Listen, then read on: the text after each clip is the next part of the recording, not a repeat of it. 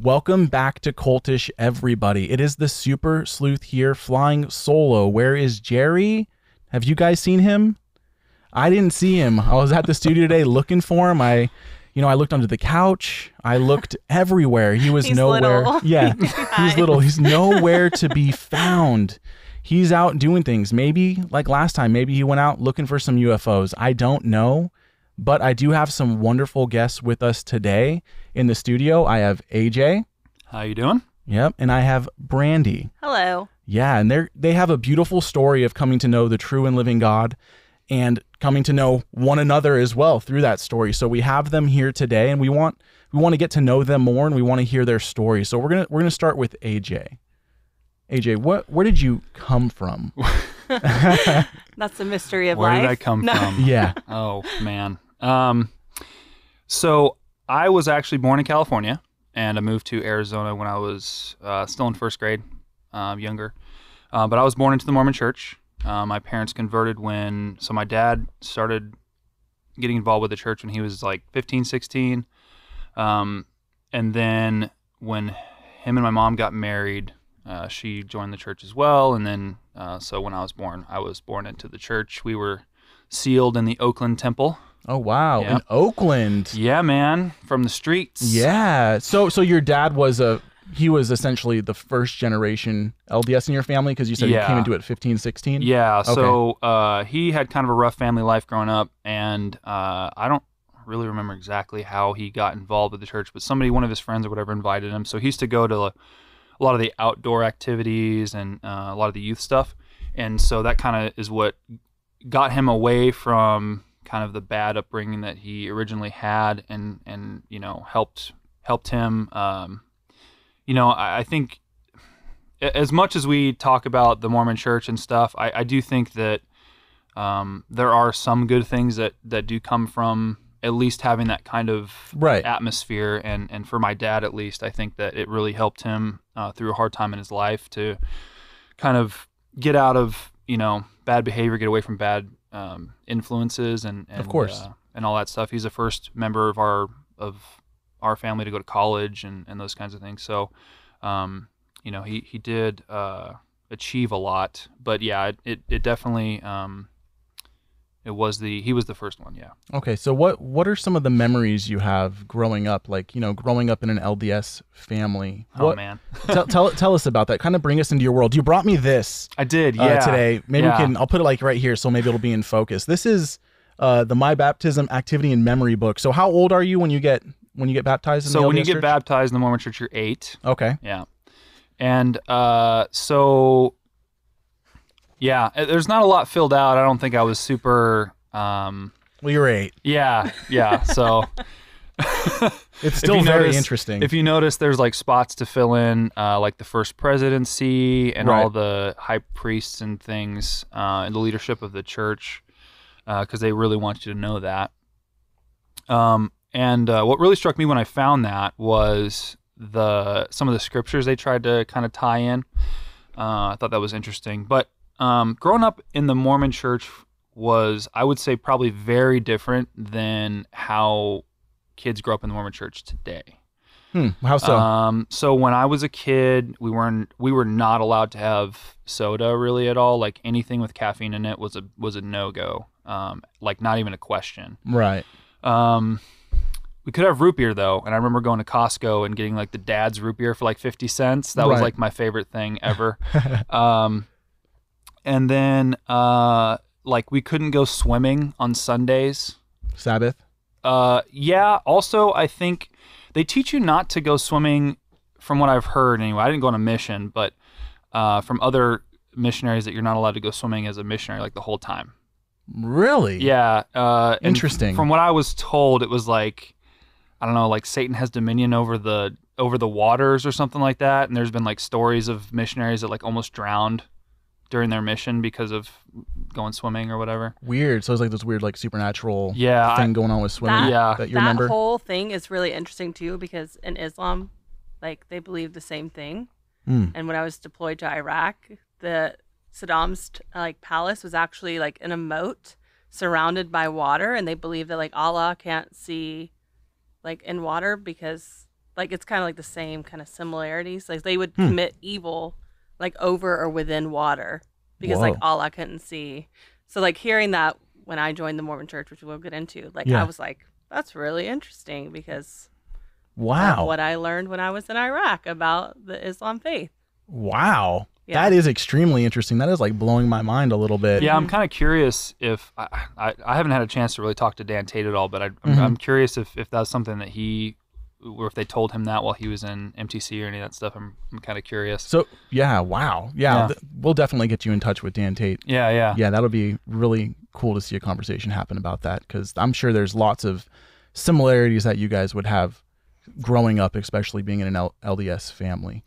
Yeah, and I would say, so the big difference I think between like my family and other kids that I knew, I was allowed to have some non-Mormon friends because my parents were converts, and so the way they looked at things was kind of, well, if we were converts, like if we didn't interact with any other non-Mormons, then who else would convert to Mormonism? Right. It's like an outreach opportunity. Kind of, yeah. And so I did grow up having the occasional, but for the most part, my main group of friends all came from church. Okay. And that's kind of how I saw it. Right. It wasn't like as a Christian now, the way that I look at my faith in Jesus and the way that I view everything, it's not really about going to church, or it's not. I don't call it church, right? I call it, being a Christian or whatever. But for growing up as a Mormon, it was always like, oh yeah, my friends are members of the church. We're part of the church. We're going to go to church. We're one with the fold. Yeah. It's like very groupthink, almost like checking off boxes almost. Yeah. And so there was those things. I mean, I was a Boy Scout, so I did that whole thing, and that was some interesting experiences. The people that they led around children. Let's see, what else? I mean, I don't know. There's a lot of weird stuff that I can. So how do you think it differs from the LDS person now? Like you were saying earlier, Well, I think for sure the one thing would be like the caffeine stuff, right? Okay. I think there's that. I think that most likely. Oh, here's the other thing too. When I was growing up, they were very, very adamant about making sure that we knew that Mormons were not like other Christians. Oh, okay. They made it very clear that we are different, we're separate, we are Mormons. We're not Christians, we're Mormons, right? And they don't have the truth, we have the truth. You know what I mean? It's a very us versus them kind of thing. Yeah. And now it's kind of this weird blend of where, we've even encountered Christians who thought that Mormons were Christians. And Brandy even had an experience where she got yelled at by a girl at a Christian church. Yeah. Oh, really? Mm-hmm. Mm-hmm. So I think that's one of the bigger things. And even actually my niece told my son that they were Christian. Oh, wow. Yeah. And he was like, what do I say? I'm like, man, like. Ask him if you could call yourself a Mormon. Yeah, that's what I said. Yeah. Right. No, but it's kind of like, at this point, I think we just want him to be able to have a relationship with his cousin. So it's like, we don't want to get you to like be too, because he's just cage stage 100%. Oh yeah, he'll be time. like, you guys are wrong. You guys aren't doing the right thing. You're going to hell. Like he'll Your son? Oh yeah, man. How old is he? He's 9. He's 9. Yeah. Okay. He's got that 9-year-old spunk to him too. Oh yeah, he just says things. Yeah. Yeah. So. Wow. Yeah, I've noticed that we do a lot of outreach to the LDS wards in the community. So you'll find different generations of LDS, and I do find it very odd when they bring up your truth is your truth, my truth is my truth. We believe this about Christ. You can even go through the deity of Christ and how the deity of Christ in the LDS organization differs than that of biblical Christianity. And at the same time, they go, well, your truth is your truth, mine is mine. As long as you're a good person. Yeah, it's okay. It's really sad because if you think about it, when they bear their testimony, they're already in pure contradiction to the your truth is your truth and my truth is my truth, because they claim that Joseph Smith is a true prophet and that the Book of Mormon is true, right? Yeah, and that the church is true, right? Right. Yeah. So and because by Joseph Smith becoming the true prophet, he had to say all other churches' creeds were incorrect. That's why God came to him. Yeah. Or sent the vision to him, the first vision. And that's what breaks my heart right now about the current state of these people, is that there's the spirit behind Mormonism that has caused this cognitive dissonance in these people. Because we got to remember, they're slaves, right? Yeah. They're slaves not only to their sin, but now to an organization that has distorted the true gospel message and has told them something that has literally caused them to not think logically. Right? Like, so when you're baptized at 8 years old, literally you're asking a fundamentally a different Jesus, a different spirit, and a different gospel into your life. Here's something else that is, I don't know if you guys are aware of this, but something the church has taught for a very, very long time is that they don't want you to think for yourself.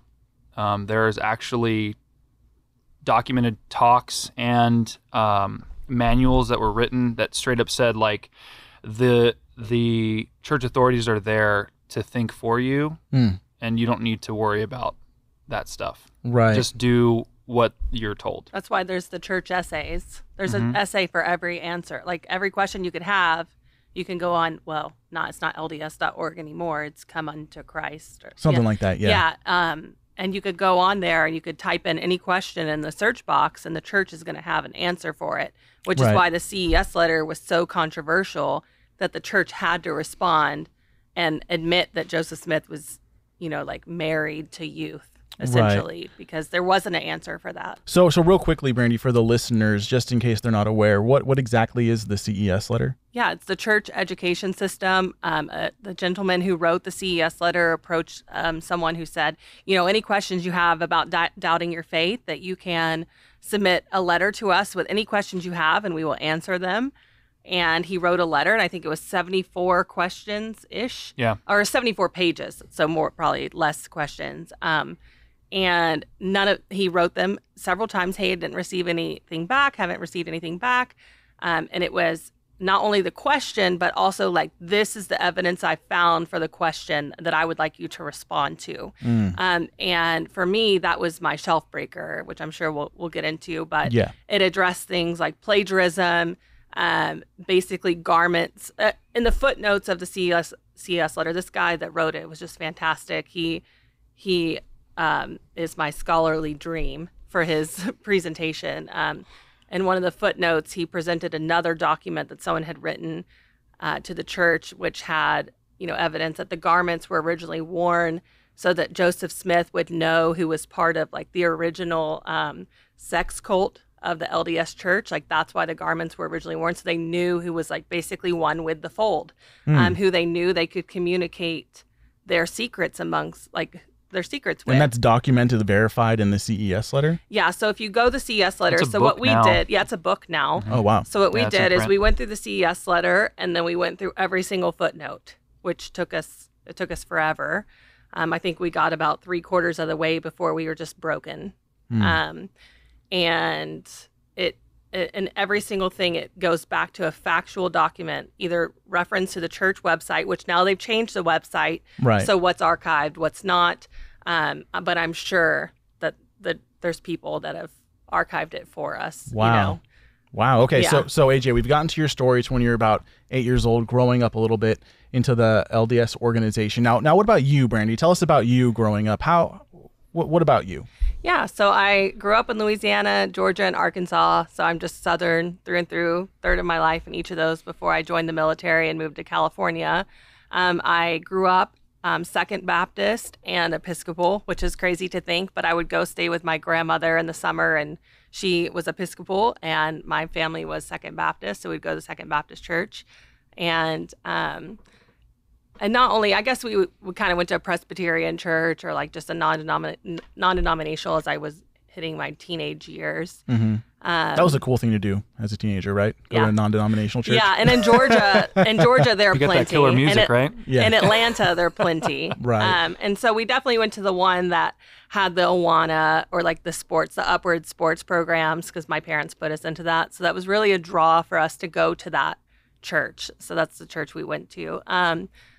We were definitely cultural Christians, and I'm grateful to say that my mom has become more like concrete in her faith now? Yeah, definitely closer to God as she's gotten older, and I'm so grateful for that. Amen. However, back then, church was something that I was grounded from. It was a privilege. It was not a right. Like, it was not something that our family was concreted upon. It was something like, well, you can go to church if your room is clean. Oh, wow. So it was definitely, there would be times that I was grounded for 6-7 months, and I wouldn't be in church. There would be nothing. Wow. Do you think that would be the place where you should be at right now? If you're having these troubles at home, like not honoring your father and mother, you should probably be in church. That should probably help with your spirit a little definitely, like when you have your kid, you're like, what's something I can do differently with my child? Right. And one thing is I don't care if my child's sitting there grumpy, he will be at church, Right. And I love this church. I love Apologia because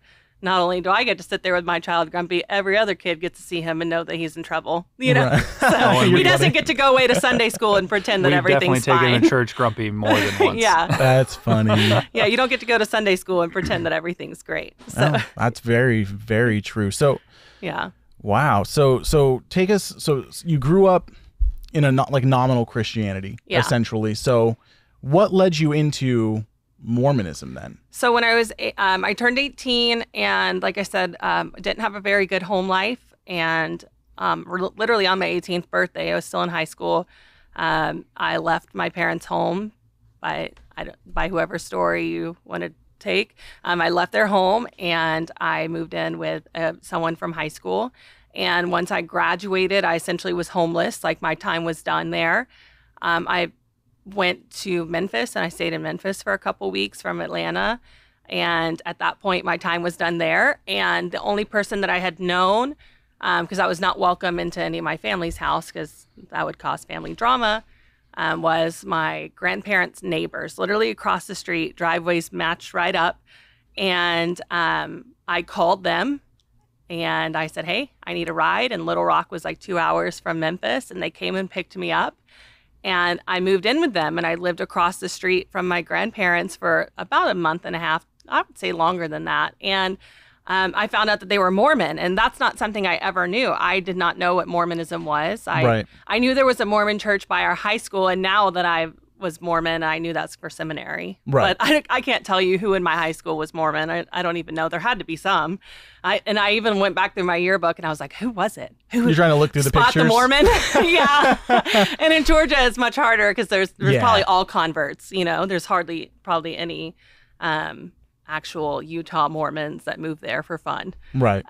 So I didn't know, and to me it was just another church. So the rule for me to live with them was you take the lessons and you go to church and you can live with us. And to me, I'm like, okay, I'll go to your church.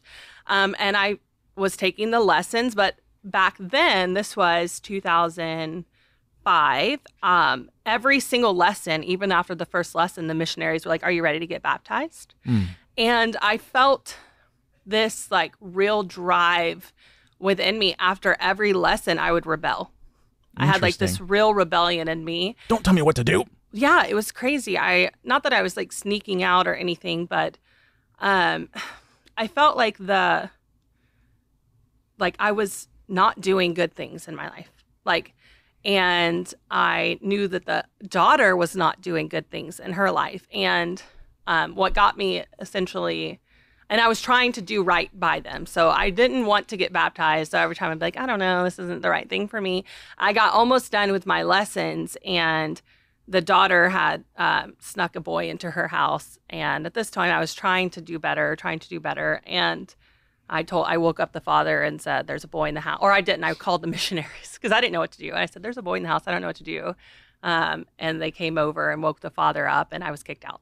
So, because at that time, you're trying to do better. And I thought I was doing the right thing because like the missionaries make it seem like, you're supposed to be a good person. This is who the church order is. And then again, I was homeless. And so my Nana found out that I was doing lessons. I went over there. I basically knocked on her door and said, I have nowhere to go. And this is what the stipulations are for me to live there, which she didn't know. And I found out that they knew that they were LDS. They were vehemently anti-LDS. My papa was a Freemason, 32nd degree until he passed away. And then he achieve 33rd.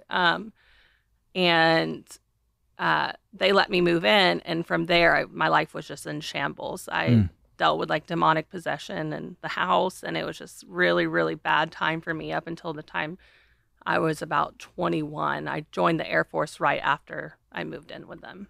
Wow. Yeah, crazy that is life. A lot of stuff going on. Yeah, so that was my introduction to Mormonism. Okay, that was your intro. Yeah, so welcome intro. to my life. We speed forward like 18 years. Okay. Yeah. So AJ, bring us up to speed then. Let's go from being young, being 8, up to the, to where you meet Brandy and things of that nature. If you want to go to that spot, or where you think would be best. I think AJ has a lot that he's not touched on. Really? In that Tell time us. period. Okay, There's a lot. Okay, tell us. Tell me what you're thinking. What got him to actually leave the church? Like what you witnessed? Yeah, well, I mean, okay, so, and I've had numerous conversations with my dad about this too. He's no longer a member of the church anymore. Okay.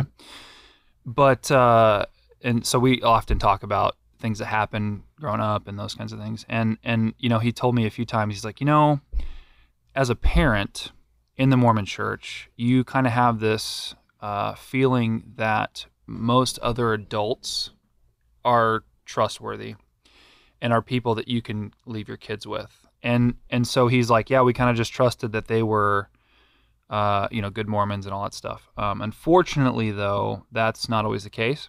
Yeah.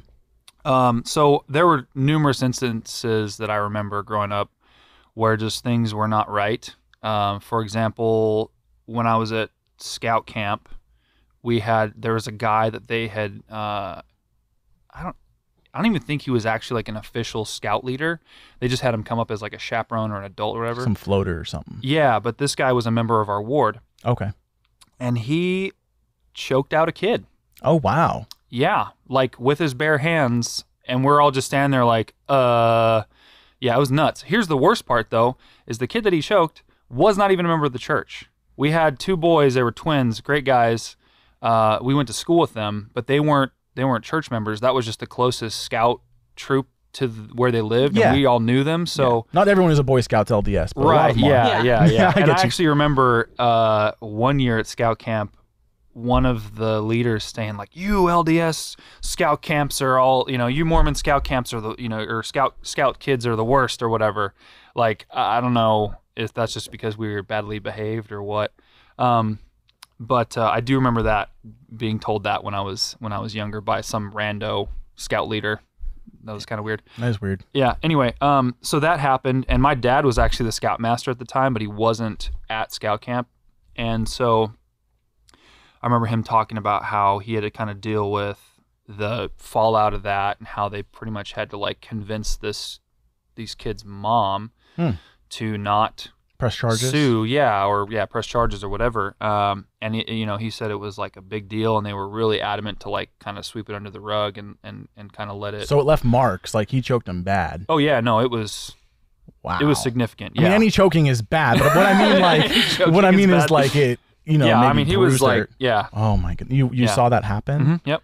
Wow, man. Yeah, and then there was another. I remember there was a Sunday school teacher when we were a little bit older, who he was just, I don't know how to explain. He was kind of a jerk, and so we would, being teenagers, would kind of give him a hard time.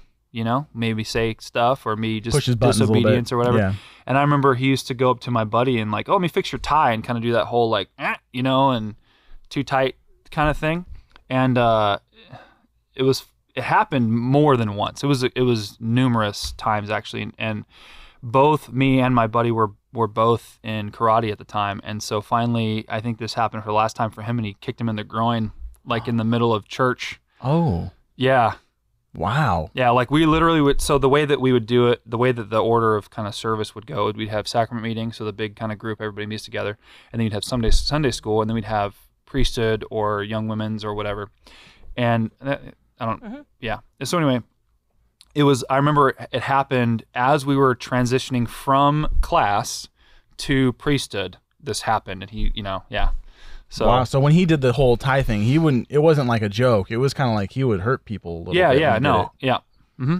Wow. And that never really got addressed I remember us telling people about it, and no one really cared or really wanted to deal with it at all. In fact, it got to the point where that same guy, we were older, there was a girl that was a little bit younger than me who was upset probably by something he'd said, and she got up to leave his class, and he physically grabbed her shoulders and like shoved her back down into her seat. Oh, wow. Yeah. So lots of weird physical altercations are going on while you're younger. You're seeing, so what you're seeing as a you're like almost like a young adult this time, like in your teens? Yeah, I was like 14, 15, 16, something, around there. So we have an organization that claims this spiritual holiness, right? Like this reverency that needs to be happening at all times. Right. But there's like an outward expression, or let's like a mannequinism that they like to portray to people. Like That's a perfect word for it. Yeah, but on perfect. the inside, you're seeing like physical abuse starting to happen in areas. And I'm not going to say that this happens at every single ward or anything like that. No, this is your personal experience. Yeah, this These is are just things stuff I witnessed. that you've noticed. But one thing we have to understand, especially as listeners here, is that regardless of what people say about themselves, is we know the true spiritual state of man is that they're slaves to sin. And if you're not released by the Spirit of God, we shouldn't be surprised by these things regardless of what people say, right? So walk me through that as being a teenager and growing up trying to have this reverency in terms of the religion that you're in, but then seeing something that's totally opposite. Like the fruits, in a sense, are opposite of what's actually being portrayed. So I think an important thing too is there was a lot of separation between like real life and church life. I kind of saw them as different.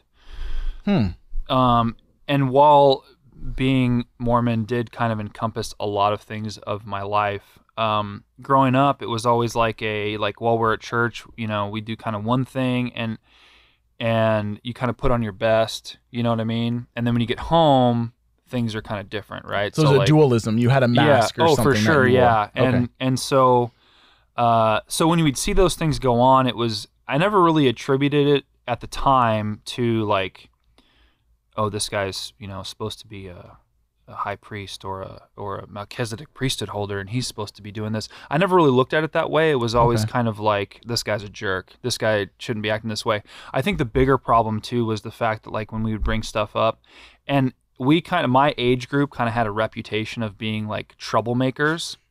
So much so, in fact, that one of the members of the bishopric's young son at a camp trip started a forest fire, and we got blamed for it.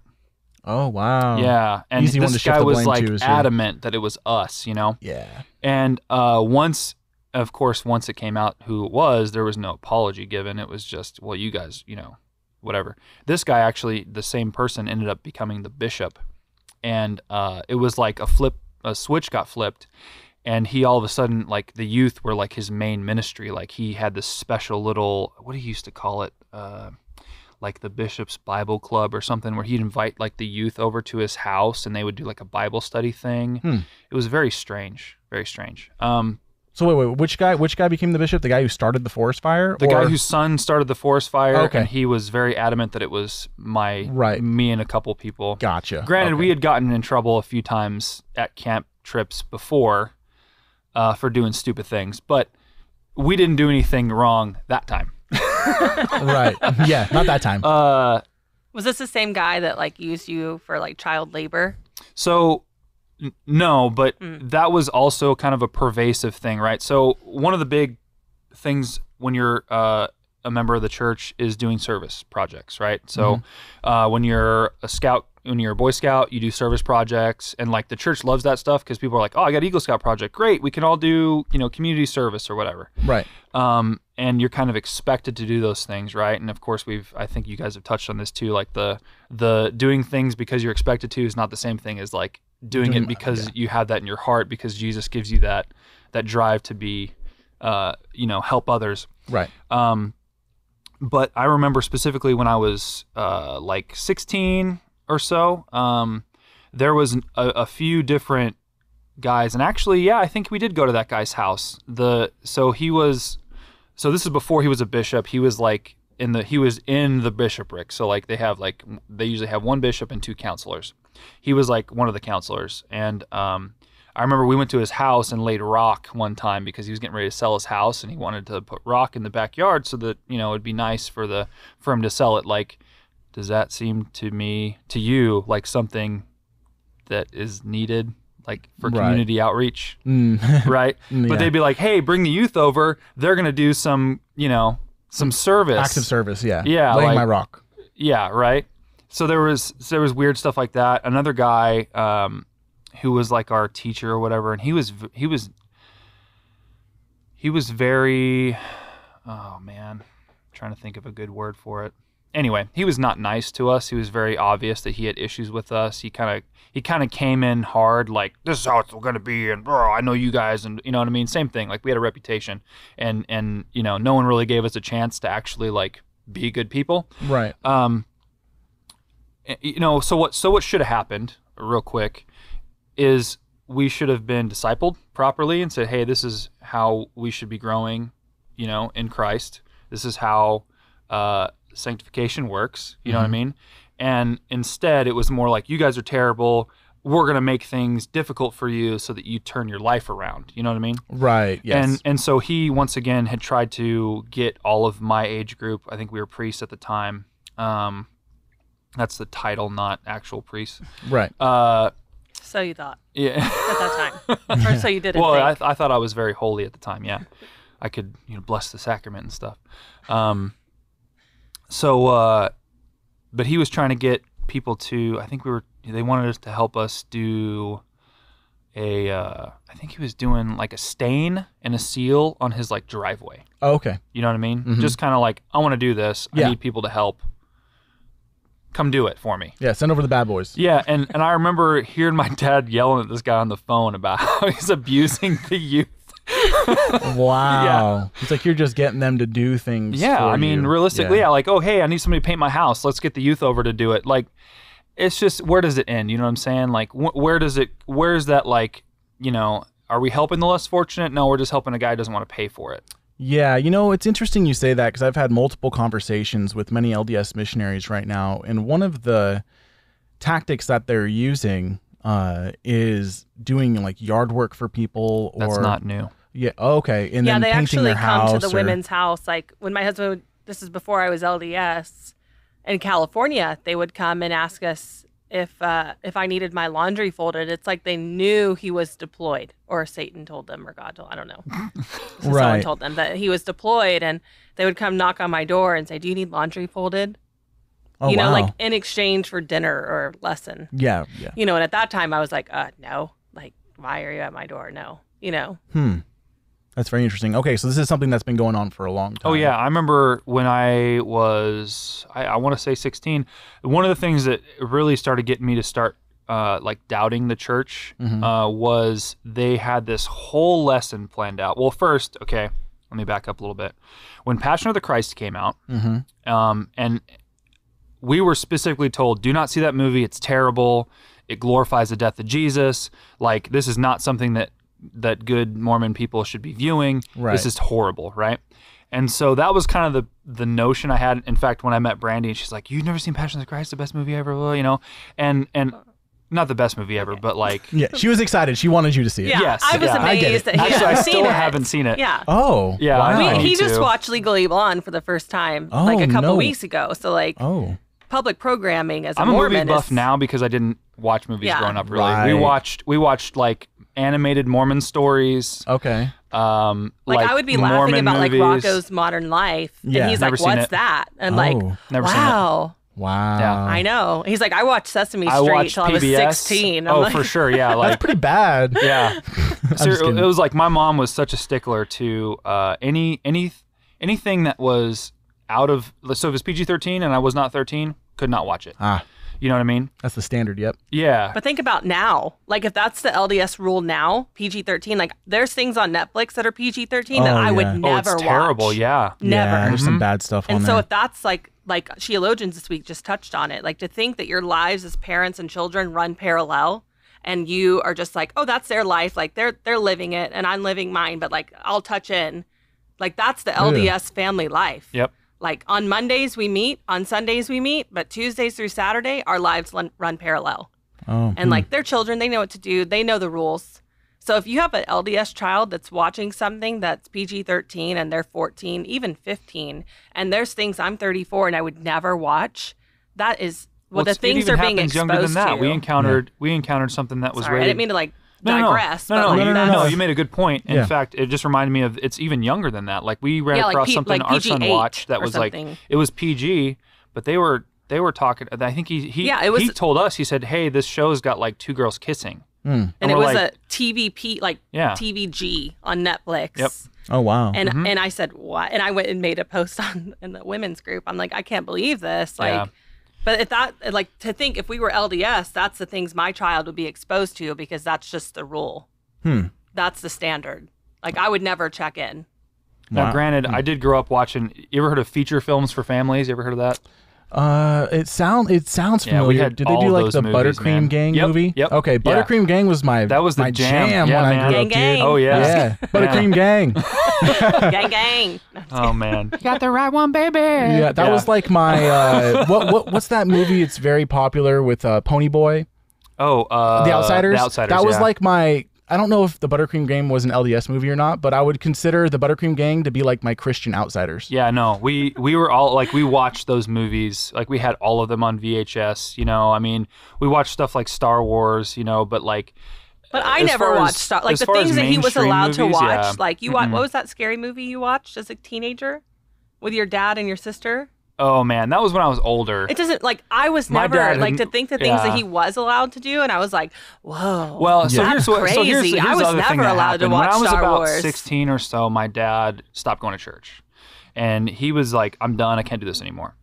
And so, but my mom was still very much like, "You guys are going to church." And so we would still go and do whatever we needed to do church-wise. You know, I mean, I went through 4 years of seminary in high school, like all of that stuff. And but my dad would be like, "Hey, we're going to go see a movie. Don't tell your mom." And we would go watch like Which Underworld. That was like the first, Fight Club was the first rated R movie I ever watched. Love that movie. Yeah, great movie. But not something you'd probably want to show your kids, right? Right, yeah.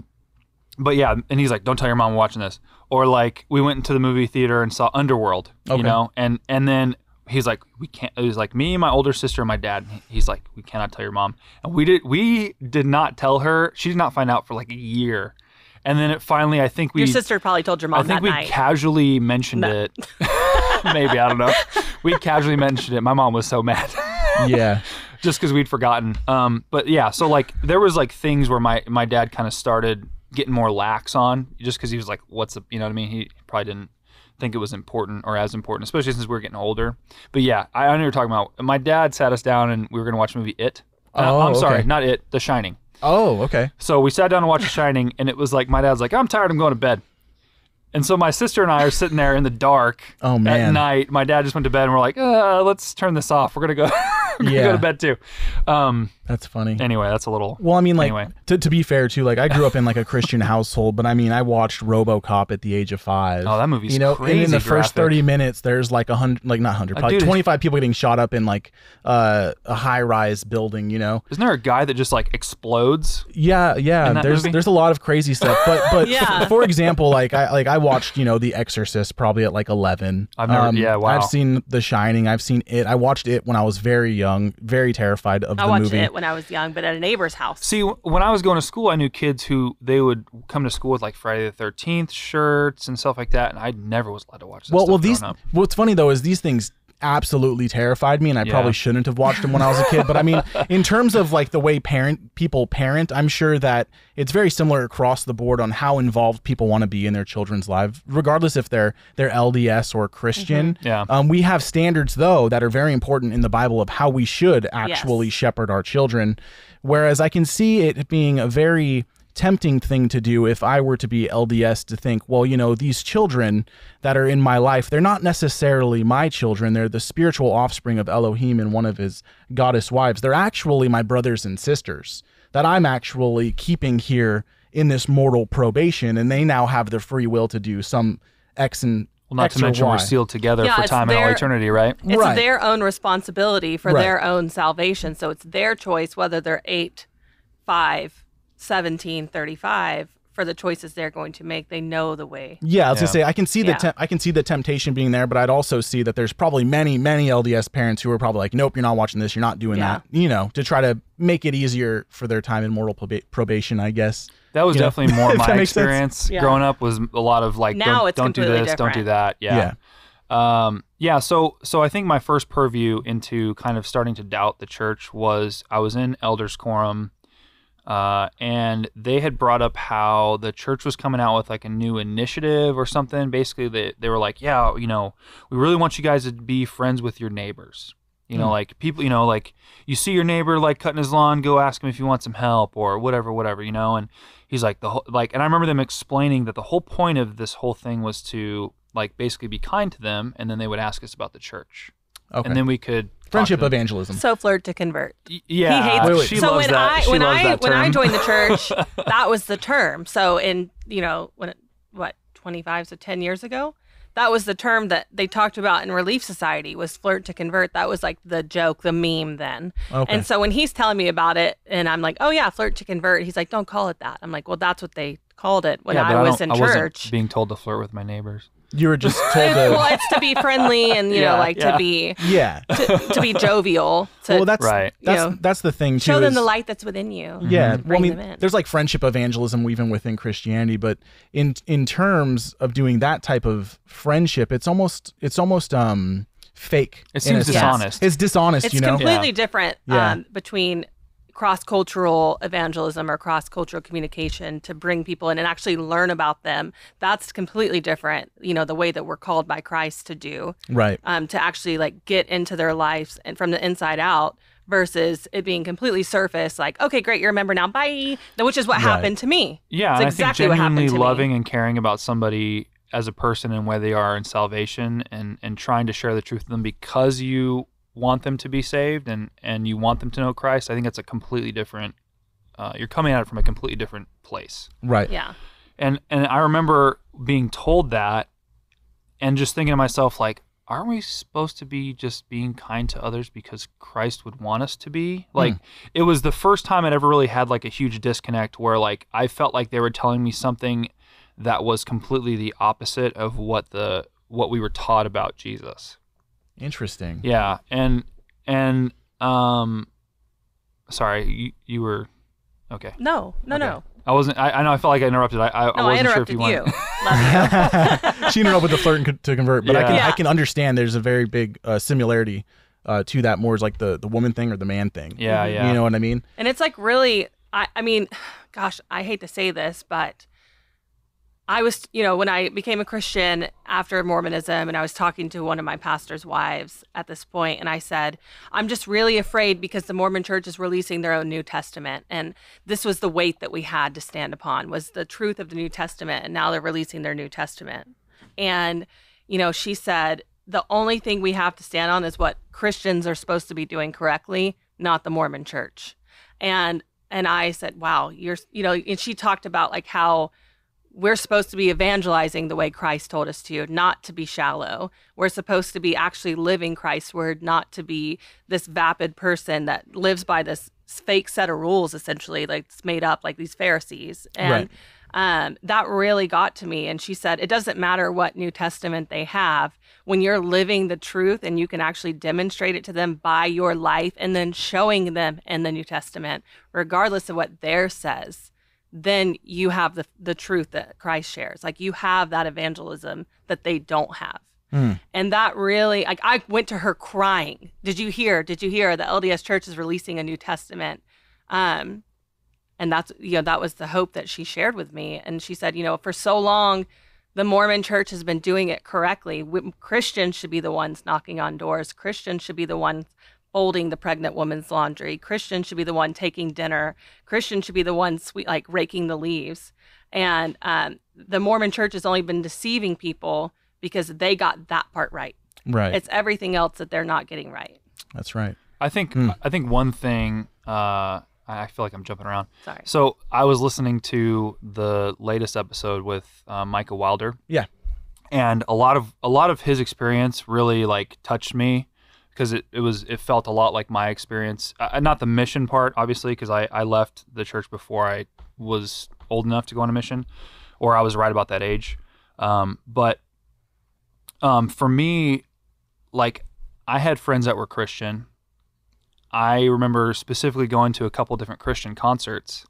Like, I went to a Supertones concert when I was in high school with some kids from band when I was in band, and no one shared the gospel with me, like, at all. Yeah. And so it's really weird thinking about this now, and it's like, you know, would I have listened? I don't know, but the fact that no Christians in my, like, vicinity growing up even attempted, I mean, that's huge, right? And it goes back to what Brandy was saying, like, that's stuff we should be doing on a daily basis, you know what I mean? Yeah.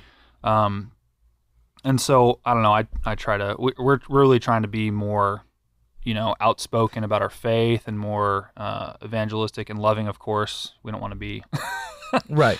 browbeating people, but you don't want to be a noisy gong. Right, Yeah. exactly. Yeah, so, and then I think the other thing, so I left the church, like, right when I turned 18. And the last thing for me really was, I remember watching, so I was huge into church history as a kid, like, really into church history. I had all these audio tapes that were, like, dramatizations of, like LDS church history? Okay. Yeah, reenactment. Oh, yeah, sorry. Not real church history. Yeah, the LDS church Church history. has their own like movie studio, which is now VidAngel. I didn't know. Like, so the same company that makes The Chosen. Oh, okay, yeah. And I really feel like Christians should know that. I don't know if you want to get Yeah. that out of here, but they are now the company that produces, like, the temple videos and the videos that he's taught, the reenactments and such. Right. So, Okay. yeah. Yeah, so I remember growing up listening to these audio reenactments of like Joseph Smith's first vision, and pretty much all the way up to his death at Carthage jail and stuff. And I remember I listened to them over and over, like, all the time, because they were so fascinating to me. Yeah. And so I was like, oh man, how great is it that the LDS Church is, like, got all these stuff archived and documented, and, like, this is so amazing. And then I watched a documentary on the Meadow Mountain Massacre on the History Channel. I'd never heard about it before. Okay. And I was like, why would the church not tell me about this? This is insane. Like, if a bunch of Mormon settlers murdered a bunch of people, I would like to know about it. You know what I mean? And so then things started kind of, the sweater started unraveling for me a little bit. And it was like, all right, I'm done. But unfortunately for me, like, first off, I didn't have anything to really go to. It was just like, I'm done with everything. Yep. And it was like, I just was like, okay, well, I'm not going to do organized religion anymore. This is kind of garbage. I'm not listening to this, or I'm not going to deal with this anymore. Yeah. I'm just going to be a good person, right? That's kind of the whole, like, I'm just going to be a good person, and I'm sure God will forgive me, Yeah. Obviously, that's not how it works. Right. And the other problem, too, is that I didn't have, like, a theological basis for why I left. All of my issues were with the people that I grew up with. Obviously, that was kind of a problem for me. And then also, maybe not the people, but just the encounters I had with people that were part of the church. And then also the, sorry, I lost my train of thought. There was the people and then the history stuff. So those two things together for me was enough to be like, this is all a lie. You know what I mean? You also said, like, your dad left you. Like, when your dad left the church, he didn't take you with him. No, not really. My mom still kind of, made us go to church, and it was all kind of very much like, well, you guys do your own thing. And that kind of attitude, I unfortunately kept. So when Brandy started taking the church lessons with the missionaries after we got married, I kind of was like, well, it's your choice. You decide, and I'll, whatever makes you happy. And obviously that's not what I should have been doing as a spiritual leader in our home. Right. And that's something I regret, but I'm glad that we went through it because, now we're kind of out the other side, having, the Spirit of God with us and having faith in Christ and being saved and all that. But so I kind of just lived in the world and did my own thing, did whatever, partied in college and all the, stupid stuff you do, not really caring about God or anything. I do remember one really significant encounter when I was in college. So I went to NAU for about a year before I joined the military. Okay. And I had been out of the church for a couple of years at this point. And when I say out of the church, I just wasn't going. I hadn't left. You didn't revoke your membership or get taken off the records. Yeah, or whatever. that happened later. I just wasn't going. So, but I was up at NAU. I'm at my job, and I hear this girl talking about how Mormonism is a cult, and immediately it was like I was a church member again. It was weird. I was like, they're not a cult. You know, they believe in Jesus. But like, I was like, oh wow, you went on the defensive. Oh yeah, and that's happened to me. I have literally been sitting at a football game beside someone who was holding a beer in their hand, talking to me about how their family was LDS, and I said, "Oh, I used to be LDS. Like, it feels so good to be free of the cult life." And turns to me and just starts, "They're not a cult. We believe in Jesus. Like, I'm still a member of the church. Like, girl, look, like, let's reflect on where we're at right now in life. Right. You know, what are you defending?" Yeah, it's just like those.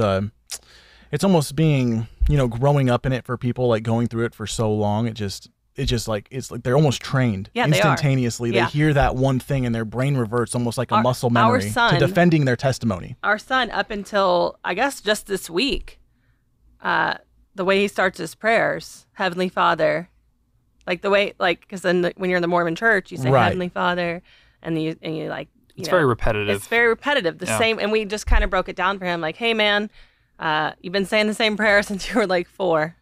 At night, so you're old enough now. We need to start talking about the things, because like he would add properly. He would pray in the Mormon prayer, like the way they teach kids to pray, but still add like, "Oh, I'm thankful for this. Please pray for this. Please pray for missionaries." Blah blah. But he was sincerely meaning it from like a Christian way. But I said, like, let's demonstrate, like, and we would show him in the Bible before, like, this is how Jesus prayed. Yeah. But just this week, it really got to us. It really just like, it really clicked with him where he said, "Oh, wow." And then even last night when he was trying to pray, he was like, "Heavenly Father," and he said, "Our Father in heaven." That's how he started his prayer. He started like Jesus in the Lord's Prayer. Yeah. Wait, how do I do it? Let's do it how Jesus taught us to do it. Yeah, that works, man. Yeah. Our Father who is in heaven. In heaven. Yeah, that's how he started. Our Father who is in heaven. Yep. That's how, but it's so indoctrinated because, I mean, he was 2. Yeah. He had just turned old enough to go to nursery. They don't let them go to nursery till they're 1.5 years. Okay. So we had just joined. I remember making a joke like, "Oh, look, I joined at the right time. I didn't have to have my baby in church." But now, I mean, obviously we had another baby. We're back at Apologia. No, I'm just kidding. We get them through 18 in church. Right. That's right. Family integrated. Yeah, it's amazing. Oh, that's great, It's though. the right way. Yeah. Wow. Okay. So yeah. Keep going from there. I want to hear how. Okay. So you're going to join the military. And what's tripping me out a little bit is you joined the military. Yeah, so at this She joined point, like what, 2 years before me? Okay. Yeah, I joined at 19, but crazy. So I left my Nana's house because I was still partying. At this point, I was into drugs. And my Nana, super Episcopalian, went to theological seminary for the Episcopal Church, the 2-year program that they have. My papa, a devout Freemason.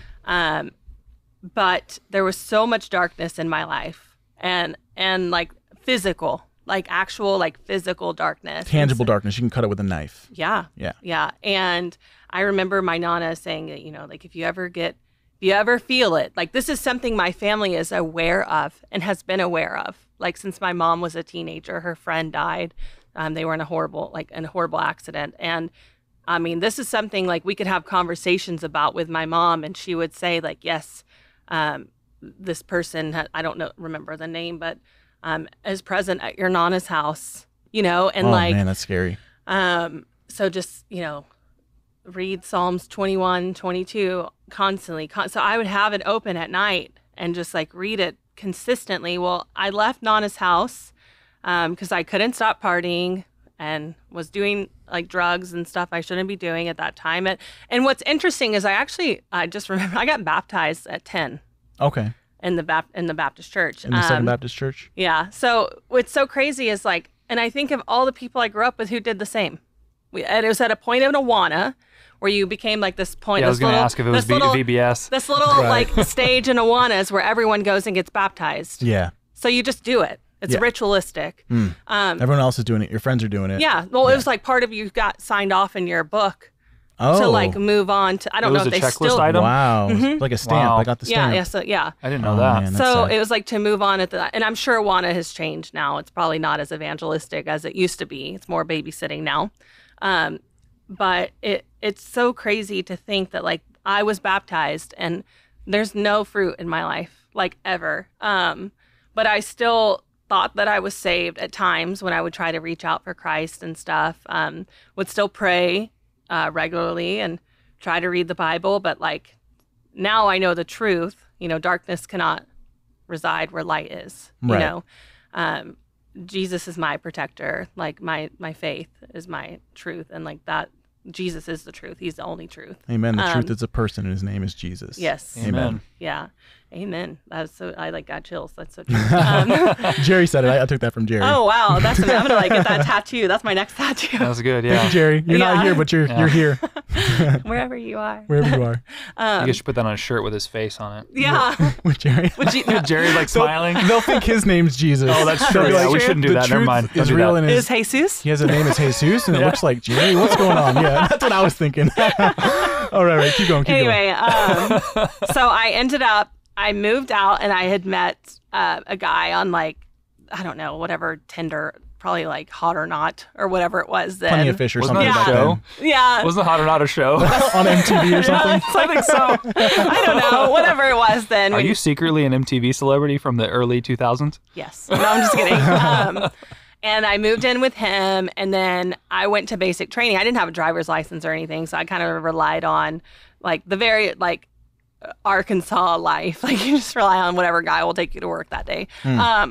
And that's so cliche. I'm sorry for people from Arkansas. That's not Arkansas life. I'm from West Little Rock. Not anyway. Please cut that out. No, I'm just kidding. I don't want to offend anyone from Arkansas. So I joined the Air Force, and I actually got married to him when I was in basic training. He was already in the Air Force. Right. And I was already going to join the Air Force. So by chance, I had gotten orders to Japan, but because I had gotten married to this gentleman, I ended up stationed back in Arkansas. And it was a very abusive relationship, which, I mean, is expected when there's two unbelievers together that, you know, trying to pervert God's image of marriage. Right. And trying to live in this like weird, like we're got a good marriage. You can't have a good marriage if God's not in it.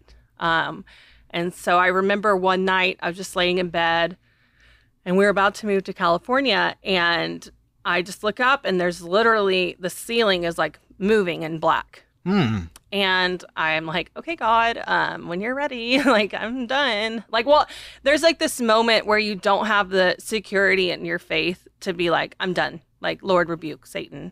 Right. And so you're, you know, like you put your foot back under the blanket, and you're like, okay, God, like, what is this? So you're laying in bed, you wake up in the middle of the night, and you look up, and it's like your ceiling is moving. Yeah, and I had black. felt this presence like many times in the past. Like, you felt it at your Nana's. Yeah, so when I was actually a young child at my Nana's house, I had woken up in the middle of the night, and the whole house was moving, like, and I couldn't walk. Like, so there were like little things that, I mean, it sounds so like Christians get it. Like, that's the thing. Like, people who believe in demons and angels, like, they get it. But like, it just sounds so insane to like say out loud, which I've never really like said out loud except to my husband. Right. Like people like coming out of the wall, like screaming at me, like, and like keeping me from getting to my parents' room. Wow. Like physically keeping me from getting to my parents' and that room. was when you were younger. Yeah, I was probably like 4. Okay. And like the whole floor is like moving, like waving and such, and I couldn't get to my parents' room, and then all of a sudden it just stopped. And I ran to my parents' room, and then they put me back to bed where it happened. You're So like, oh man, I came here for a reason. Yeah. I risked my life to get to you, Mom and Dad, and you're bringing me back in there. And I'll never forget that. There's a lot that I can't remember in my childhood. But that I'll never forget. And then, so anyway, back to being that night, I'm laying in bed, and I wake up, and it's literally, I can't breathe. Like, it felt like whatever this was standing on me. And I'm looking over to my ex-husband, and he's just laying in bed, sleeping peacefully. Wow. And my Bible, again, was always open.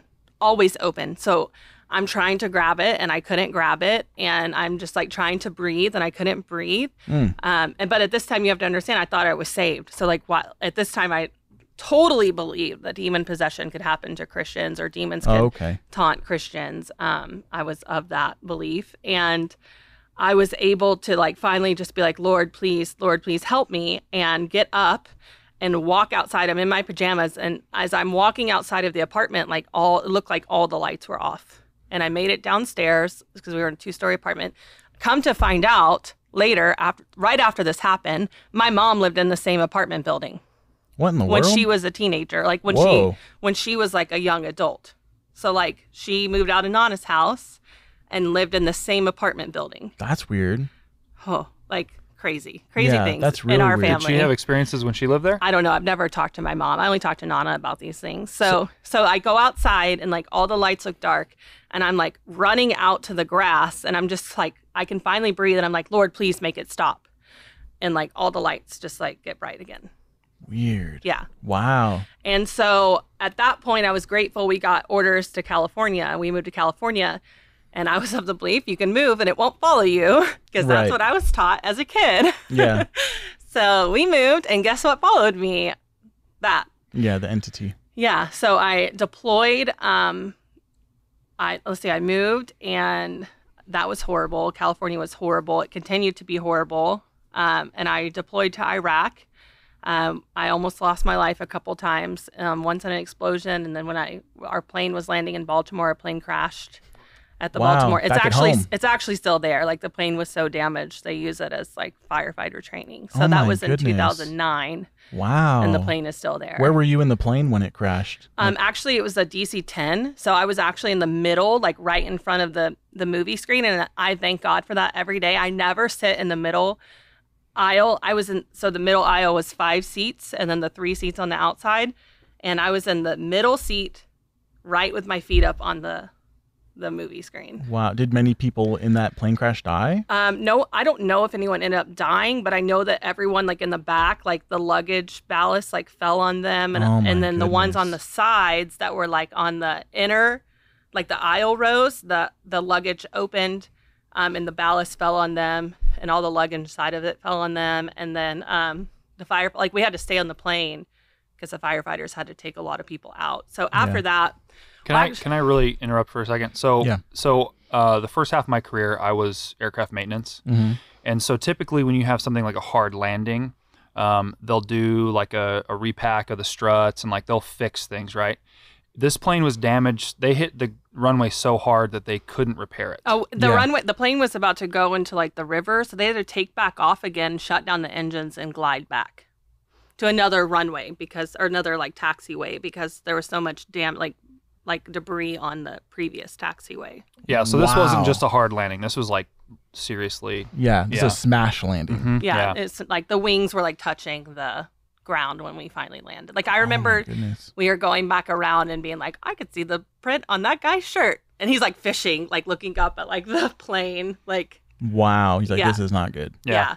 So, but the whole time I was deployed, they had chapel and I stayed by the chapel. But the chaplains and this is not to say anything about individual chaplains in the military. The chaplain corps in the military is not equipped for salvation. They are your friends. They are your counselors. You go to color. You go to get ramen noodles. You go to get Girl Scout cookies. So when I was deployed and really needing assistance, you go to chaplain corps to color or to open letters from Boy Scouts. They have like their little military New Testaments. And at that time I was flying from Baghdad to Balad. We were getting shot at on our planes. And I was also working in the hospital. So going Baghdad, Balad, hospital, Baghdad, Balad, hospital, seeing a lot of death. Trying to find respite in the chapel.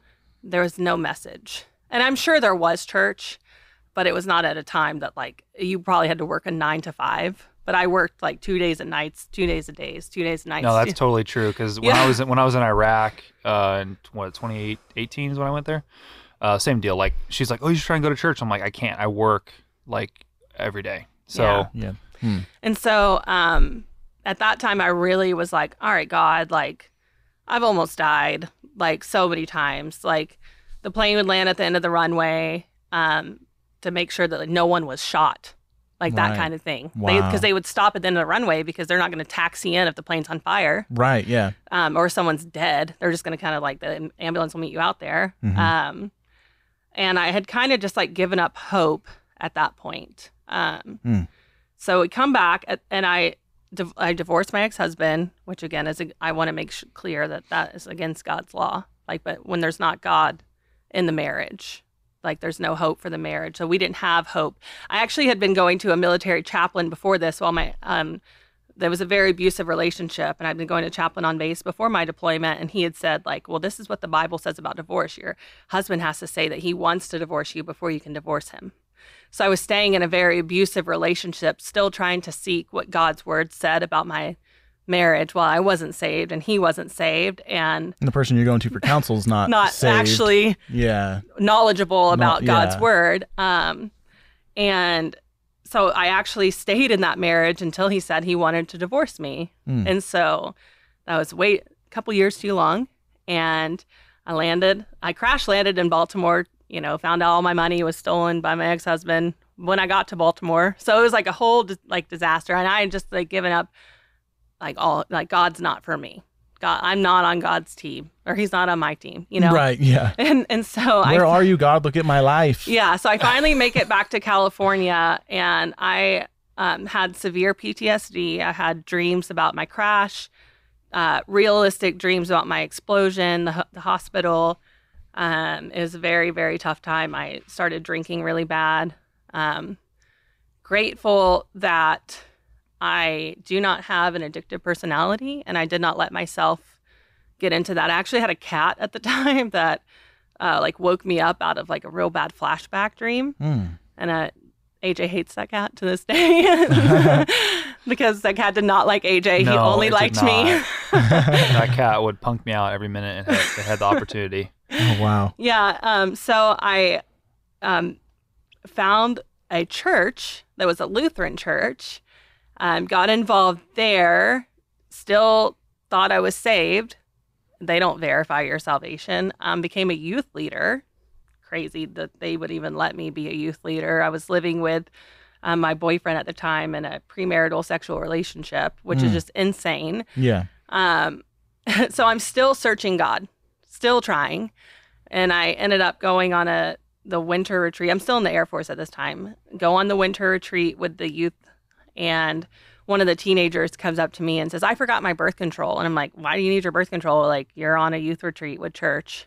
Yeah. You don't need your birth. She's like, well, I'm sleeping I'm sleeping in the same sleeping bag as my boyfriend. I need my birth control. And I'm like, we're in Tahoe and our church is in Vacaville. Like, we're not driving all the way. Like, we just shoveled snow to get in this house. No, you're not sleeping in the same sleeping bag with your boyfriend. Yeah. I go to the youth pastor and I said, hey, this is going on. And he's like, well, that's for her and her parents to deal with. So if she wants to sleep in the same sleeping bag as her boyfriend, we have to call her mom and ask her mom to bring her medicine. Oh, my goodness. And I said, well, this church is not for me. And I stopped going after. This is so funny because we actually got staff pictures like the weekend before the youth retreat. And so then I was like, church isn't for me still. I didn't know that this is the state of church these days. And I actually had like considered at this point going to a Mormon church to go find a husband, like a real husband. Wow. But then I found AJ. Okay. And that's where AJ comes into my life. We met on Match.com. Oh, okay. Because at that time I was like, had written off like my ex-husband was in the military too. And I was like, I'm never going to date anybody in the military. And then It's funny as I said the same thing. AJ, who was in the military. And we actually almost worked together. And everyone at his work knew me, but he didn't know me. Oh, wow. And I didn't know him. Nope. So when he started dating me, everyone was like, oh, you're dating her? She's so cool. And I'm like, I know. I'm pretty cool. That's funny. But anyway, so that's where my story comes to She is pretty him. cool. I'll admit that. So. Wow. On record. All right. So my wife is pretty cool. So bring us up to speed with your life going up to where you met Brandy. All right. So I was not short. searching for anything at all at this point. I joined the military in 2008, so like about 2 years after she had joined. I tried to do college at that point. My parents kind of were like, if you're going to live with us, you got to be going to school. So I went to school, and then it kind of got, really difficult being at home, being an adult, having to live under your parents' roof. And so I was like, oh, I know, I'm going to go to university. So I went to NAU, and that didn't end well. The curse of Arizona College. Maybe. I don't know. Not a Christian. It was just trying to escape. My parents turned into a really expensive, situation. In fact, it was, I got kicked out of NAU because they put me on like academic probation, and they're like, hey, you need to leave and get your grades, better somewhere else.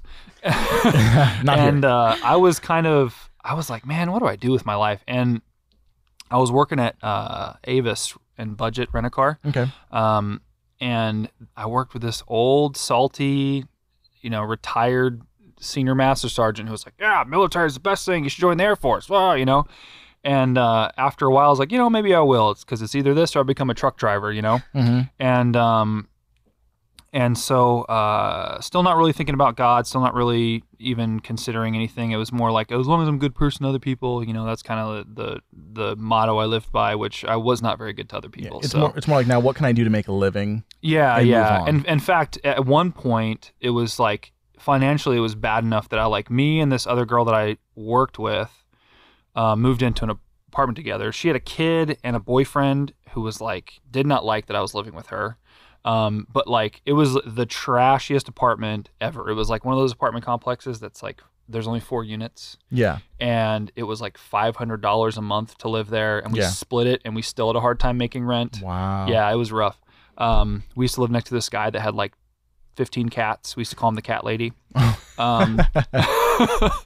So anyway, I finally was I got in with the recruiters. They're like, hey, whatever. And so I finally asked my parents, hey, can I move in with you guys while I wait to join the military? And they're like, okay, yeah.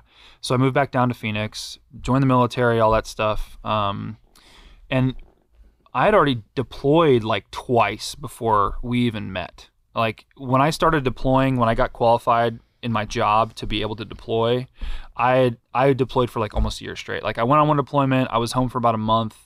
Then I went on a TDY for another month or two, and then I went on another deployment. What's a last TDY? minute. TDY is a short-term temporary duty, whatever, temporary duty. We ended up going to Australia and Diego Garcia and doing some secret missions to Afghanistan, moving cargo. No one knew what it was.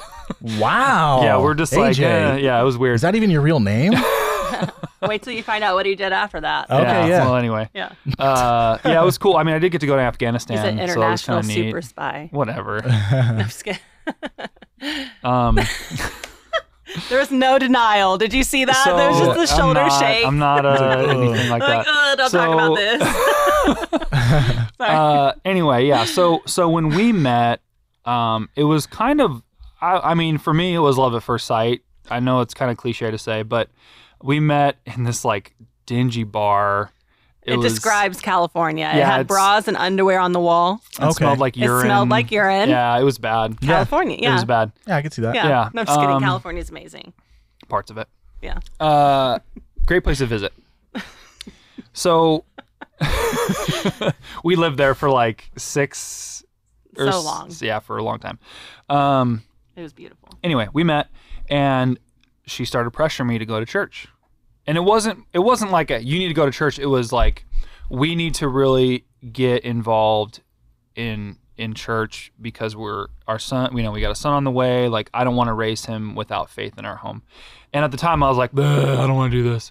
But I was like, okay, fine. If you want to do that, if it's going to make you happy, I'll go with you. Right. And for a while it was okay. We went to this non-denominational church where was it? It was in Vacaville? Mm-hmm. Yeah. And come to find out, it's part of the Bethel circuit. Oh, okay. So that's why it was great at the time.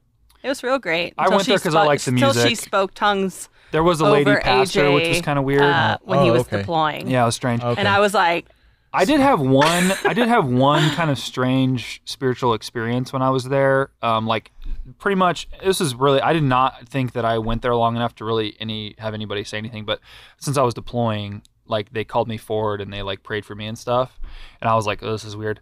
And then this guy, I'd never seen him before ever. And then he disappeared after that. He came up to me and he gave me a coin, which is like, in the military, that's kind of a thing you do. Every squadron, every unit has a coin. Most military-aligned organizations have a coin, and it's kind of like it's a traditional thing. You give someone a coin. It's like the whole history of it is basically like during World War I, these guys, these pilots, they all had these coins that they'd earned or they made for each other or whatever, and one guy crashed and he got stuck behind enemy lines, and so when he tried to make his way back to the base, they almost shot him, but he had that coin with him, and that's how they knew that he was telling the truth. That's who he was. So the challenge coin thing is like a big tradition in the military, and so he gave me this coin, and it was like I don't remember the name, Patriot Riders or something like that, but it was a Christian motorcycle like organization club that they had a bunch of old privates or whatever. But I'd never seen the guy before in my life, and like the way he looked at me, like in his eyes, was like it like freaked me out, because it was like there was something there, you know. And then, like I said, he gave it to me, and then he like disappeared. And like I remember when he shook my hand, it was like he was like looking into my soul. It was very weird, and for me, it was like, oh, what is this, you know? And I think, and as I look back on my life too, I really think it was like part of like God calling me, because like I remember growing up, I had Christian friends. I listened to like Christian music that I didn't even know was Christian. Right. One of my favorite bands is Thrice, you know, yeah. and Dustin Kensrue like was a worship leader for a while, and a lot of his music is very, very influenced by Christian, by the Bible and stuff. And so, you know, looking back on this memory and others, it's just like, wow, like God was really calling me to him for a long time before I actually accepted Christ. And this was one of those instances. But when we moved after my deployment, I changed jobs. I used to be a sensor operator on MQ-9 Reaper drones. Oh, wow. And so I had to come to Las Vegas for that job. And when we moved, we didn't really have a church, and we didn't really think about where we were going to go or anything. It didn't really, you know. Now it's like the first thing we think about. Like when we moved here, we're like, okay, where are we gonna go to church? I was like, we're going to Apologia, and he's like, it's an hour and so away. He's like, what are you gonna do if you like it? And I was like, guess we're driving an hour every Sunday. Yeah, I was like, an hour each way every Sunday. It took me like 3 weeks before I was like, okay, finally, fine, we'll check it out. And then after we were done, I was like, yeah, we're gonna be staying here. That's funny. That's time to start saving gas money. I know, right? Yep. So we're actually moving closer. Anyway, so we're going to their Canyon Ridge is part of. Should we say the name? I don't think we should say the name. Anyway, they're aligned with a larger body. Yeah. Yes. And so we were going there for a while, and I remember we really liked it at the time because we could drop off our son. Yeah. And we're like, oh, we can actually sit together and enjoy. And he was a baby. The Christian date service. Yeah, Yes. pretty much, yeah. Yeah, and rock music, and then there was a smoking section outside. We didn't smoke, but like it felt like a rock service. We're like, Right. oh, this is cool. Pajamas. The problem, whatever you though, wanted. for us, after the kind of like, ooh, ah, went away, it was like, we didn't know anyone. This church that had like probably 1,000 people per service. Oh, we didn't. I'm sure, but yeah. their sanctuary was like an auditorium, you know. Right. And we didn't know anyone like at all. And we would go there, we'd show up for church, we'd leave. No one would talk to us. We didn't have people would say hi, you know, the greeters and stuff. Yeah. But we didn't have any sort of personal connection with anyone. And so after a while, we're like, man, I don't know if we will like really like doing this. And for me, I was still like, oh yeah, you know, the music, blah blah blah. I still wasn't really looking for God. I was just kind of doing it. I was just doing it for her. I was letting her lead. I was just kind of like, whatever, if this is what you want to do. But I met someone when I was stationed in Las Vegas who was Mormon. Okay. And they invited us to a Christmas party. Christmas cookie party. Yep, Christmas cookie party. And his wife and my wife actually became really good friends. And shortly after that, she started taking the discussions, and I basically was like, okay, well, if we're doing this for our son, then I can get on board with that. I had a lot of good memories as a kid in the Mormon church. I had good friends, you know. I mean, yeah, obviously there was some of the bad stuff I mentioned, but I did have some really good friends growing up, and I think for me, that was like, I want him to have friends like I had growing up. Mm-hmm. And that's kind of where I saw that coming from, because it's what I knew. And so she started taking the discussions and all that stuff. And I actually got worthy so that I could baptize her. So I actually baptized her into the Mormon church. Oh, wow. You know what's crazy? Having done the missionary discussions or lessons, whatever you want to call them, they were called two different things for me at two different periods. Back when I was 18 taking the discussions, they were just a little pamphlet, okay? Little small pamphlet, and there was actually one of the pamphlets that had planets on the front of it. So like actually got into Kolob and really discussing the terrestrial, like celestial, like those kingdoms, right? And where we came from and where we're going. Right. And now, or not now, but 10 years ago, I'm sure they're so different. Now they're on iPads and you don't actually get to hold them.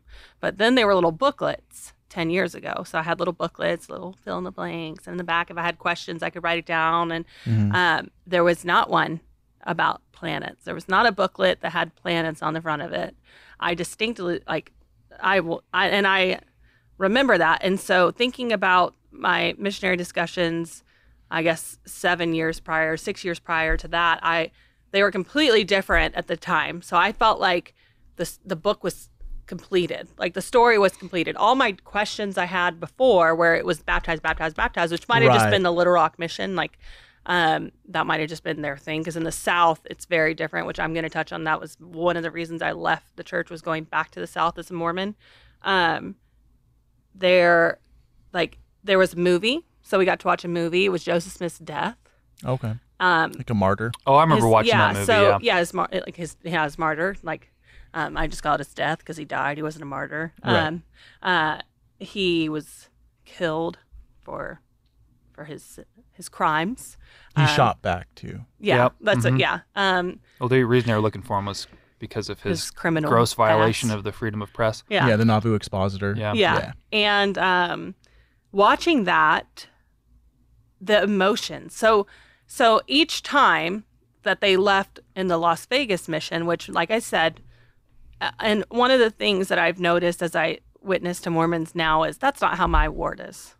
And I want to make it clear that each mission field may have different experiences. Each missionary that's listening to this may have different experiences in their mission field.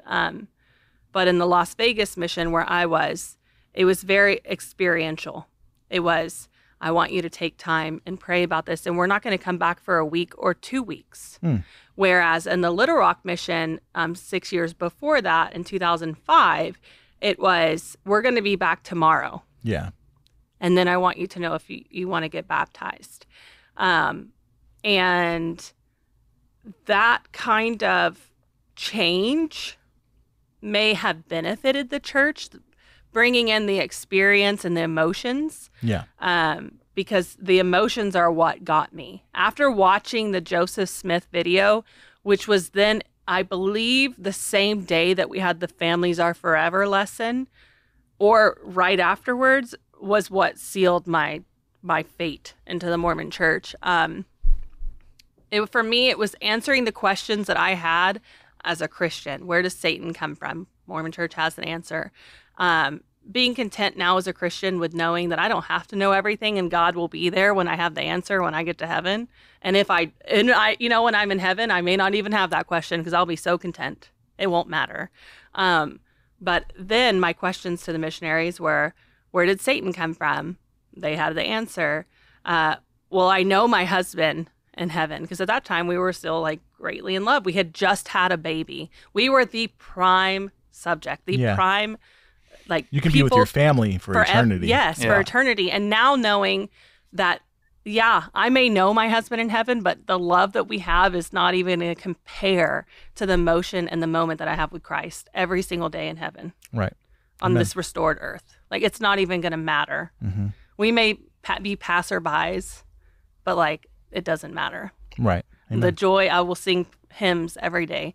And that's what like is missing. And so like when you would get mad, when I would get mad at my spouse on earth and think, this is the person I'm supposed to live eternity with, like, like, no, I mean, it's true. And you come yeah. to find out other things in the temple about, like, that may not be your spouse in heaven, but the guy that you guys had on for the ghost hunting episode kind of touched Jared on. Fawcett. Oh my gosh, that was amazing. Yeah. But you know, there's things that you pick up on in the temple when you go enough, like your spouse that you're sealed to. The reason you get secret names is because when you go to Mormon heaven and your spouse yells out that name, Right. those are the spouses he gets.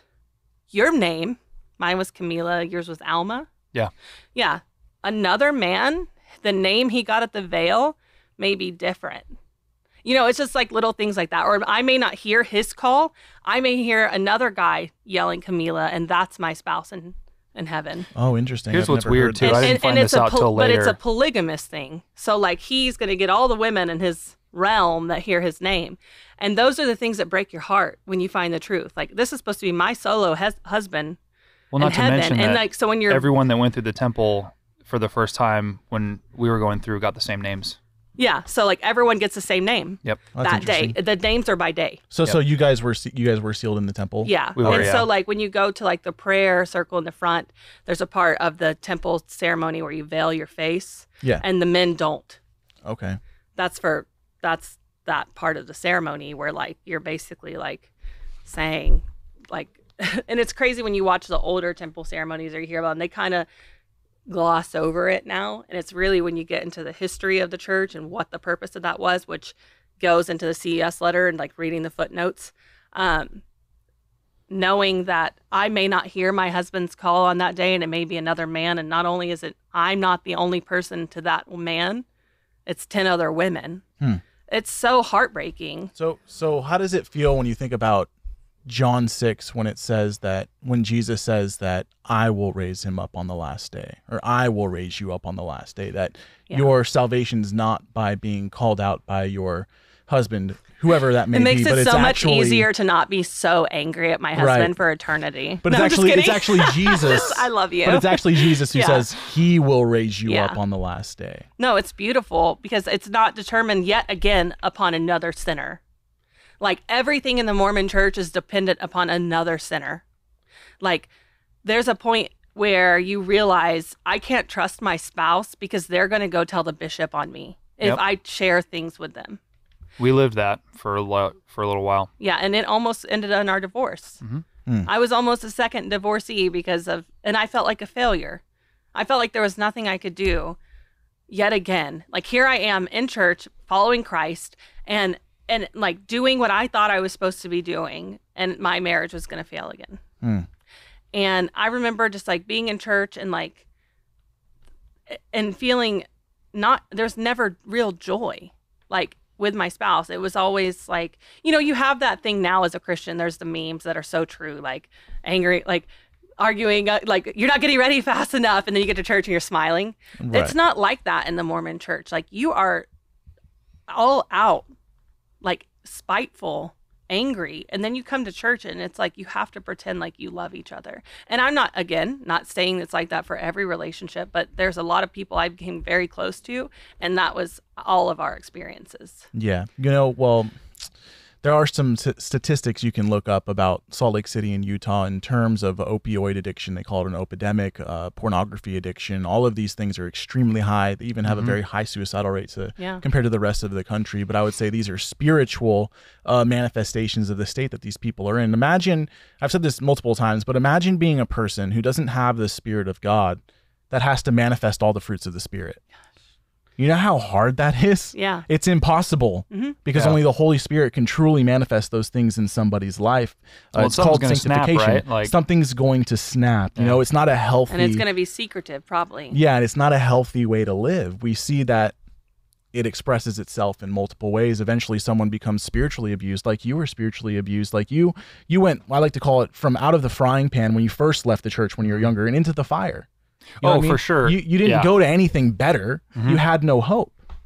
Yeah, and actually, speaking of that, I actually developed a pretty bad pornography addiction while I was a member of the church, and that was part of the reason why our marriage was so terrible, is because, I had this secret sin that I was, at times fighting, at times not fighting. Right. And I couldn't go to my spouse for any support. I couldn't go to her and say, I'm struggling with this. I couldn't do that because I knew that she was going to go right to the bishop and be like, he needs to do this. And they're going to be, there's going to be church discipline or, however they decided to deal with that. Public church discipline. Like there's no private anything. Like there's no pastoral counseling. Like there's nothing. Like if anything goes wrong, it's public immediately. Yeah. There's actually, I don't know, I can't remember if it's handbook 1 or handbook 2. Yeah, I think it might be handbook 1, but essentially they have a book. That's a guidebook that tells them how to handle certain situations. And I find that interesting because the Jehovah's Witnesses have a similar book as well. It's called Shepherd the Flock of God. Of course I do. And what's very interesting to me about that is, well, we already have the book. Right. It's right here. And your pastor, the elder who should be counseling you, should be bringing you to the Word, using the Holy Spirit as conviction, as a guide to help you through these situations, not a handbook. Right. Right. I mean, that's a big red flag in my thought process right there. But we already know there's also extra books that they have in terms of extra biblical revelation that don't help whatsoever either. But so walk us through that. So you guys are in the Mormon church now. Did you get rebaptized? Do they do that? So since I never had my name removed, okay, I was just inactive. Oh, okay. And so I had to do like a period of did it prove yourself almost? Kind of. I basically had to become like that's why I was like get worthy because it was like I had to kind of basically like go through the things and like have meetings with the bishop and like show that I've kind of been improving. But like I didn't know that guy, right? So I'm not going to tell him all the stuff I'm struggling with. You're just doing what you can to be worthy. I'm like, hey man, I'm good. Like I had some problems with this, but I'm fine now. And he's like, all right. Which says a lot about someone who's supposedly called of God and has like, the Melchizedek priesthood. Yeah, and has the Holy Spirit to help him discern if people are maybe lying or not. You know what I mean? Right, yeah. Or maybe not lying overtly, but just being, You should have master discernment. If you have the Melchizedek priesthood, you should be a very important person. Yeah, if you are like a Christophany, you should have... Exactly. Christ is the only one who holds the Melchizedek priesthood. Yeah. So if you have something that powerful... I don't know. I used to have the Melchizedek priesthood. It felt pretty good. No, I'm just kidding. It felt nothing. There was nothing extra about that. So when you became worthy, the steps that you took when you're going to back into the Mormon faith, you weren't necessarily a believer, or did you kind of make yourself or force yourself or trick yourself to believe? How did that work? So this has created many post-Mormon conversations between AJ and I. Is like, why? So like why? This is interesting that you ask him that because I've asked him the same question many times. Oh, okay. Yeah, it's weird. Okay, so like, why did you let me do this? And it's all because God. That's the answer. Right. Well, now that we're out of our like anger, the cage stage, we've been out a few years. There was like a how come, and there was like a why. Okay. Let me back up a little bit. First off, you got to remember like where I was coming from, right? So for me, it was like, all right, so I'm doing this for my wife. Right. She wants to do this, and I'm just kind of go with it because I can live in the culture, maybe not necessarily be super involved in the doctrine. Because you've done it before. Yeah, and I knew many Mormons actually growing up who were that way, who straight up would be like, yeah, I don't really agree with everything the church says, but like, Yeah, I have the support. I can find a good job. My children are here and I learning. think that's unfortunately that's the case for a lot of people. Yeah, is that they just kind of accept the fact that that's how life is because they're not courageous enough, or they don't want to break up their family by doing that. Where else am I going to go? Right, and for me, it was a little bit easier to leave because like my mom had already left at the time I left. Oh, or she was getting ready to. The only remaining member of the church in my family is my older sister, who is a Whitmer. Okay, so still. Yeah. Okay. Yeah.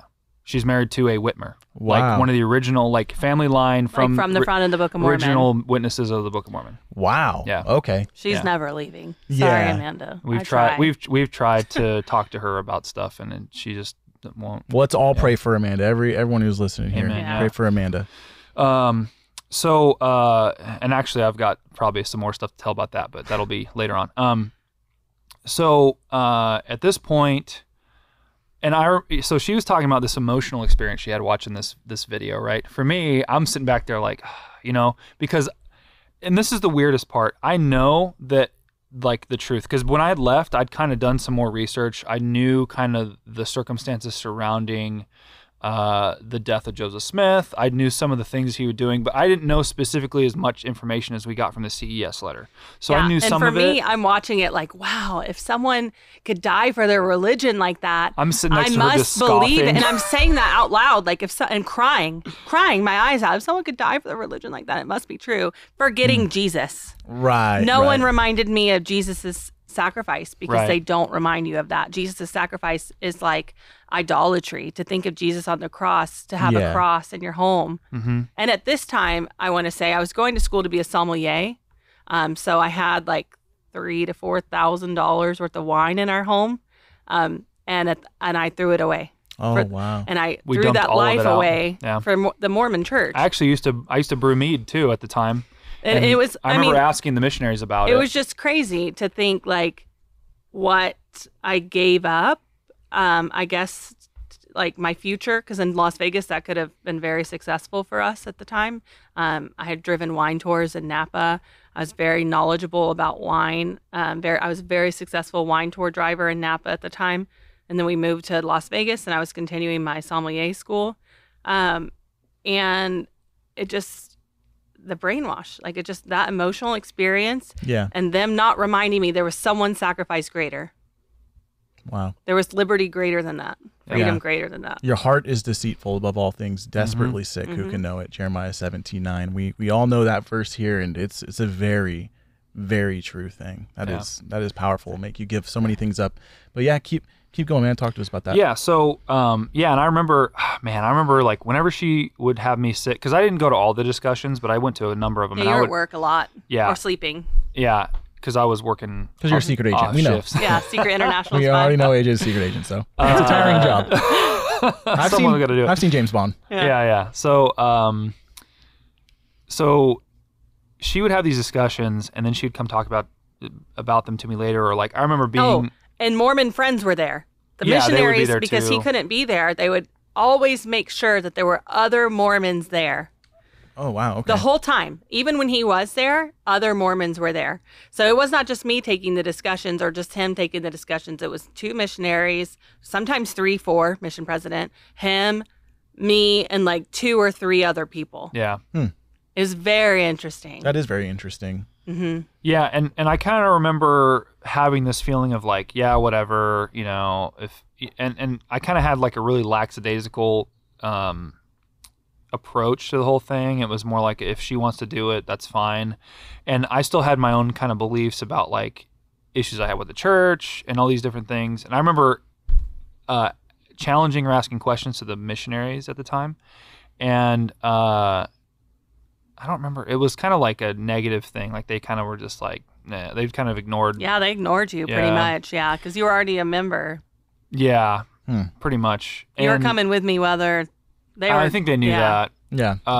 So anyway, I knew that what was kind of expected of me was to, I felt like I had to follow her with this. And, I didn't really know any better. So, like I said, I got worthy. I baptized her, and that was actually... It was really spiritual. It really was. It was really strange. Actually, I remember... But now I know the spirit that it is. Right. But it was one of the most spiritual moments that I've ever had in my life. Extra spirit, like external spiritual. Now I know what a real spiritual conversion feels like. Explain it real quick. The spiritual experience with the baptism. Well, real quick before I get into that. It was lit. I didn't have the same upbringing that she did as far as experience with supernatural things. Supernatural things, yeah. I remember praying earnestly for God to show me something, like my whole childhood. And I remember, like, the height of my Mormon experience was when I was deacon quorum president. You know what I mean? Like that kind of stuff. But I never had like we went to do baptisms for the dead and I saw an angel. Or I was sitting in sacrament meeting and there was an angel looking down on the bishop or whatever. Like, I never saw anything like that, but I grew up with people telling me those stories. Jesus found me in the temple hallway alone and came and spoke with me. I've heard that one. I've never experienced anything like that. You know what I mean? And I remember like praying, like reading my scriptures and like praying that for God to show me something, and I never ever saw anything. But when we were in the baptismal font, together. Satan was not going to let me go from the Mormon church. It was nuts, man. Like, I remember, and it, like I said, I everyone felt disappeared. it too, which was significant to me because, like I said, I'd never experienced anything like that before. For her, I guess it was kind of old hat, but no, it was light. It was not. It was very weird. So to hear after we left the Mormon church and we were at the church, which we'll get there, the church we first went to the day we left the Mormon church. We went to a Christian church to hear, Satan comes disguised as an angel of light. 2 Corinthians 11, yeah. Yeah. That was Satan, and it was like a cloud of light. It was everyone else disappeared. Yep. And it was just us two, like, looking at each other. Two. No one else was there. And we felt like, I don't even know how to. It was like our souls were touching. Yeah. And like it was outside of us. Yeah. And like I said, everyone disappeared. And I remember I was talking about it afterwards, and it was he asked me, wow. Did you feel something? I'm like, yes, let's talk about it. Wow. Yeah. It was bizarre. That is very bizarre. I mean, now, like I said, then it was bizarre. Now I know exactly what it was. Right. But for us to finish each other's sentences as we were both talking about the experience was just insane. And that was a test. And now we know why there's Mormons that will never leave Mormonism when they have experiences like that. Yep. And I want them to know that get into your Bible and read your Bible and understand like what the darkness can come as, like what the darkness can disguise himself as. Yeah, well, it's very... And especially in Deuteronomy. Yeah, it's very interesting too. In 2 Corinthians 11, that's the same section where Paul is warning that there's people who will come and preach a different Jesus, a different gospel, who will accept a different spirit. Yeah. And then halfway through the chapter, he brings up Satan masquerading as, angels of light. They look like they're doing works of righteousness, but when you read the end of the paragraph, you're miserable in it. Yeah, it says their ends will... They will meet their ends, which is the ways of death. So although it looks legit, although it feels legit, if it's a different Jesus, a different spirit, a different gospel, the end is death. And even in Proverbs 11, there's a way that seems right to a man, but the ends thereof are the ways of death. And it makes perfect sense, too, in a religion that prize on emotional experiences, like in James 1:5. If any of you lack wisdom, let him ask of God. Yeah, let him ask of God, even though there's a difference between knowledge and wisdom in biblical terms, and that's not what the text is specifically saying. But instead of saying, hey, let's be like the Bereans in Acts 17:11, where when Paul and Silas go and preach the gospel to the... And they're like, oh, no, we're going to go read the scrolls. We'll be RB. Yeah, we'll be RB. We're going to go read the scrolls in the synagogue. Yeah. And they come back and they're like, wow, this is legit. I see Christ in the gospel proclaimed all throughout the Old Testament. Why? Because I searched through God's holy word. No, don't trust the word, trust your experience. And then once you believe the experience, guess what? God's word's not full. It's missing many plain and precious parts. It's been translated incorrectly multiple times. And guess what? You can become a god one day of your own planet. It's the same lie from the beginning of the garden, right? It says, did God say that? And guess what? You will be just like him if you eat the fruit.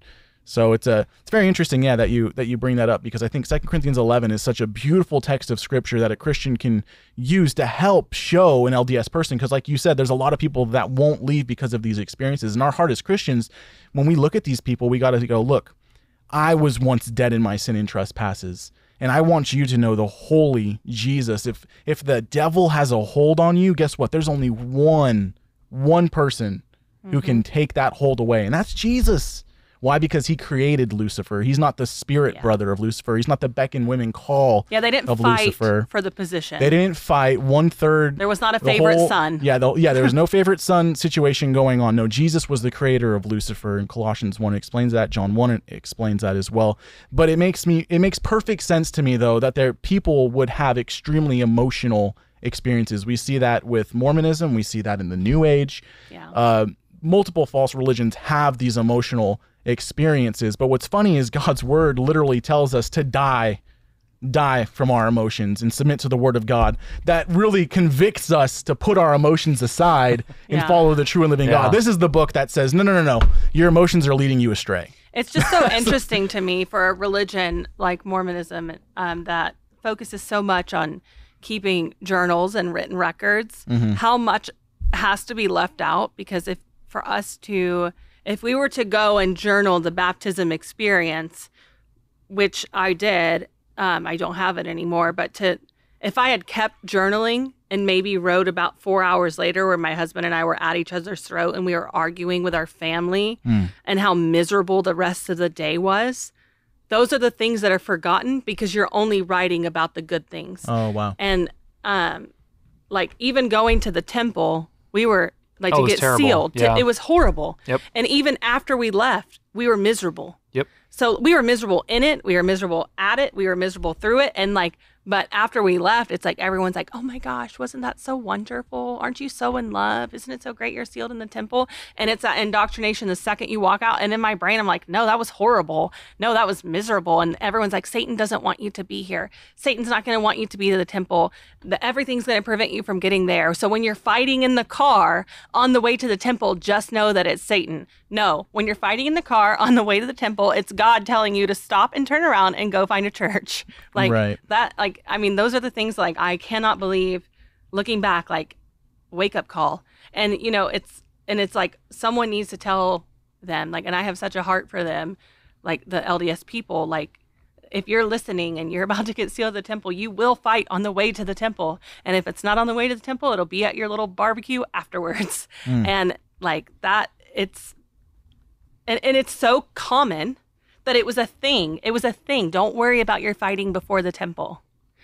It will happen. Everyone fights before they go get sealed. Like that it's a trope. It's like... yeah, we got warned about it. Wow, that's very, the bishop very tells interesting. you. Like everyone tells you, just keep going. Don't turn around. It's just oppression in a sense. It's just temptation. It's just... don't let Satan stop you. And it's just... Yeah, don't forget the fact that your heart is desperately wicked, right? And that we follow the whims of our hearts. And, you know, a lot of times what we perceive as Satan is really just us. Right. Yeah. Or God calling us. Or God calling us to not go do it. Right. This is your time to stop. Yeah. Like there was a time we were LDS and we went to a Christian church. But there's church, and we went for their Christmas ceremony. Oh yeah, okay, and I was desperately trying, and God calling me throughout my LDS time, and I was like, oh look, this looks fun. Let's go see what it's gonna be like. This is like a big thing, and like at that time, the Mormon Church, like the Relief Society and stuff, they were like, you should do the K-Love Challenge. So like they're like pushing you to do the K-Love Challenge, which I mean I don't know if that says a lot about K-Love, right? But or like Christian music these days. But we went to this Christian church for their Christmas ceremony, and they're preaching the gospel of Taylor Swift. Boom, right into Mormonism. Wait. Wait. Say that a little bit slower for me. The church we went to. This pastor gets up, and first off, they had like Cirque du Soleil dance. This is in Vegas. Like people coming down from the rafters on like ribbons, like light up bracelets, rave. Yeah, I mean it was like a whole ordeal. And then he gets up there, and this guy starts talking about. Like he introduces... My sermon today is the gospel of Taylor Swift. Yeah, and he's talking about her songs. Let me show you in the Bible where it tells you to shake it off. And we got up and left, and people followed us out. And I said, well, God, I guess Mormonism is real if this is what's going on in the Christian churches. So sad. That is so sad. Yep. And we were in it another 2-3 years after that. Connor was a baby. Yeah. Okay, so you're. Did you guys dedicate him? Do they do baby dedications? Well, he didn't because he was too old to get dedicated. Yeah, they usually do it for like newborns. Oh, so he wasn't born in the Mormon church. No. He was 18 months. Oh, okay, gotcha. Okay, so tell me how. What was the exodus like? What got you guys to leave? Okay, so we were almost about to get divorced because of. Go ahead. Well, I was gonna say, so we had a time when we were living apart. I was getting ready to get out of the military, but I was still kind of stuck there until my time was up. And she had accepted a job. A lady that she had worked for virtually wanted someone to be there to work for her physically.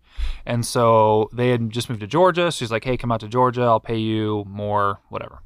And at the time, because of our involvement in LuLaRoe. Don't say the name.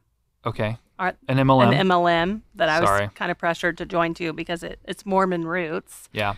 It was, you should join this for your family.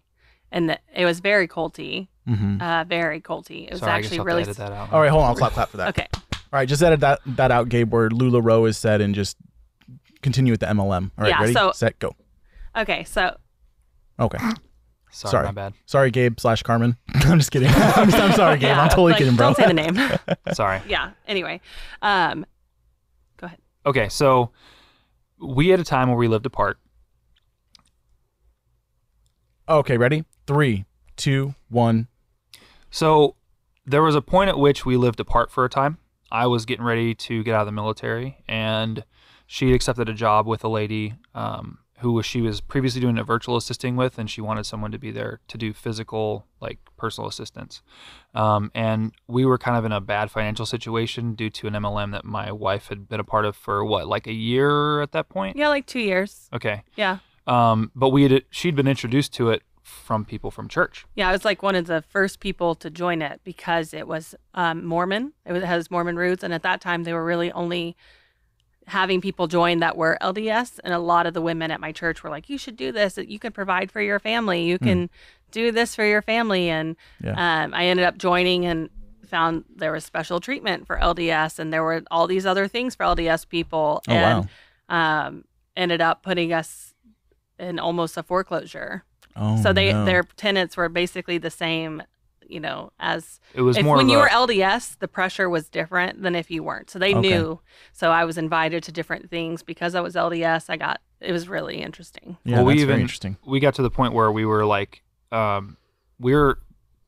which is insane to me. Like, I was a staff sergeant in the military at the time, so like we should have had plenty of money, and unfortunately, though, I was making a good job. I had a you good were job making on a the lot of outside. money too. But the problem is that all our extra money went back into the business. Right. And so, so we started having problems with our mortgage, and we went to the church for help. Hey, like, we're having a problem, right? And they're like, well, we can't help you pay your mortgage, but we can offer you food. Just keep tithing. And that was so hard because... Yeah, the bishop sat across from us one day at our dining table and said, I see that you didn't tithe last month, and you owe us about $1,000 or $1,300. So he said, "Oh, yeah, like your back tithing is about $1,300." They don't say that. So okay. You're backed in tithing about $1,300. So if I can't offer you any food assistance because you are basically in debt this $1,300 for tithing. So once you pay that, because you make plenty of money, you should be able to. I will be able to give you food assistance. Then you can go to the pantry and get some cans of soup. So we paid the $1,300 to the bishop that day, sat there, and our mortgage was $1,310. Oh my goodness. So, and we got beans and rice for that. So that's the pressure. He said, if I can tithe $10,000 a month, there's no reason that you can't tithe $1,000 a month. You should be able to figure it out. Not in my brain thinking this guy has been LDS his whole life and prepared for tithing from birth.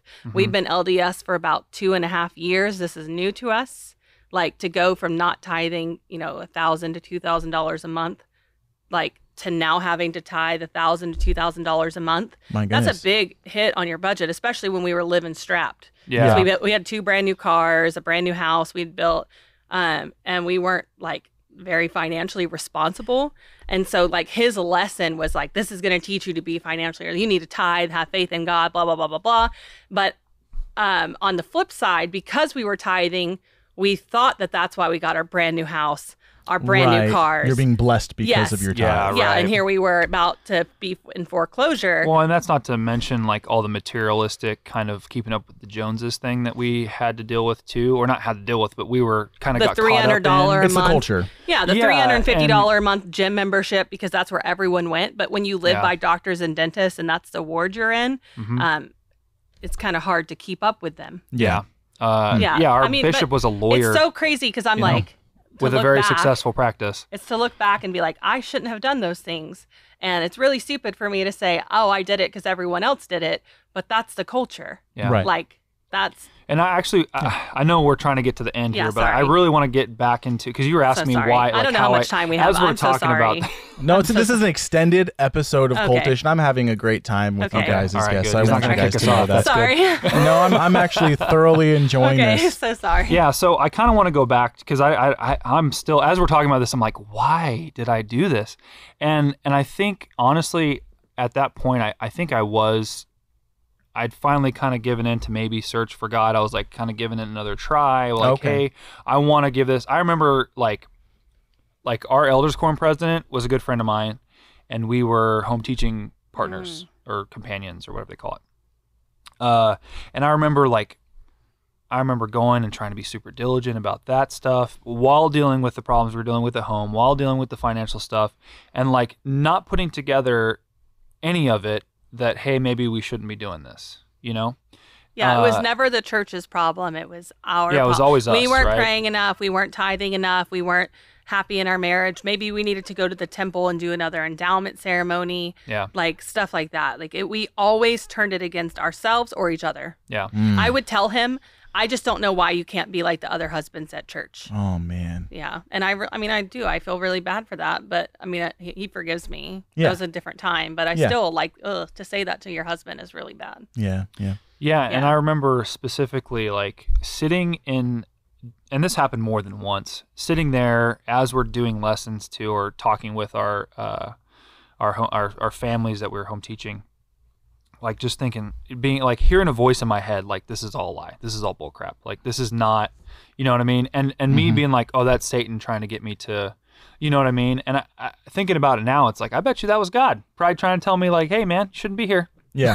And I remember multiple times thinking that, and then also like in the midst of prayer, like praying for this family, hearing like, this is all a lie. This is all a lie.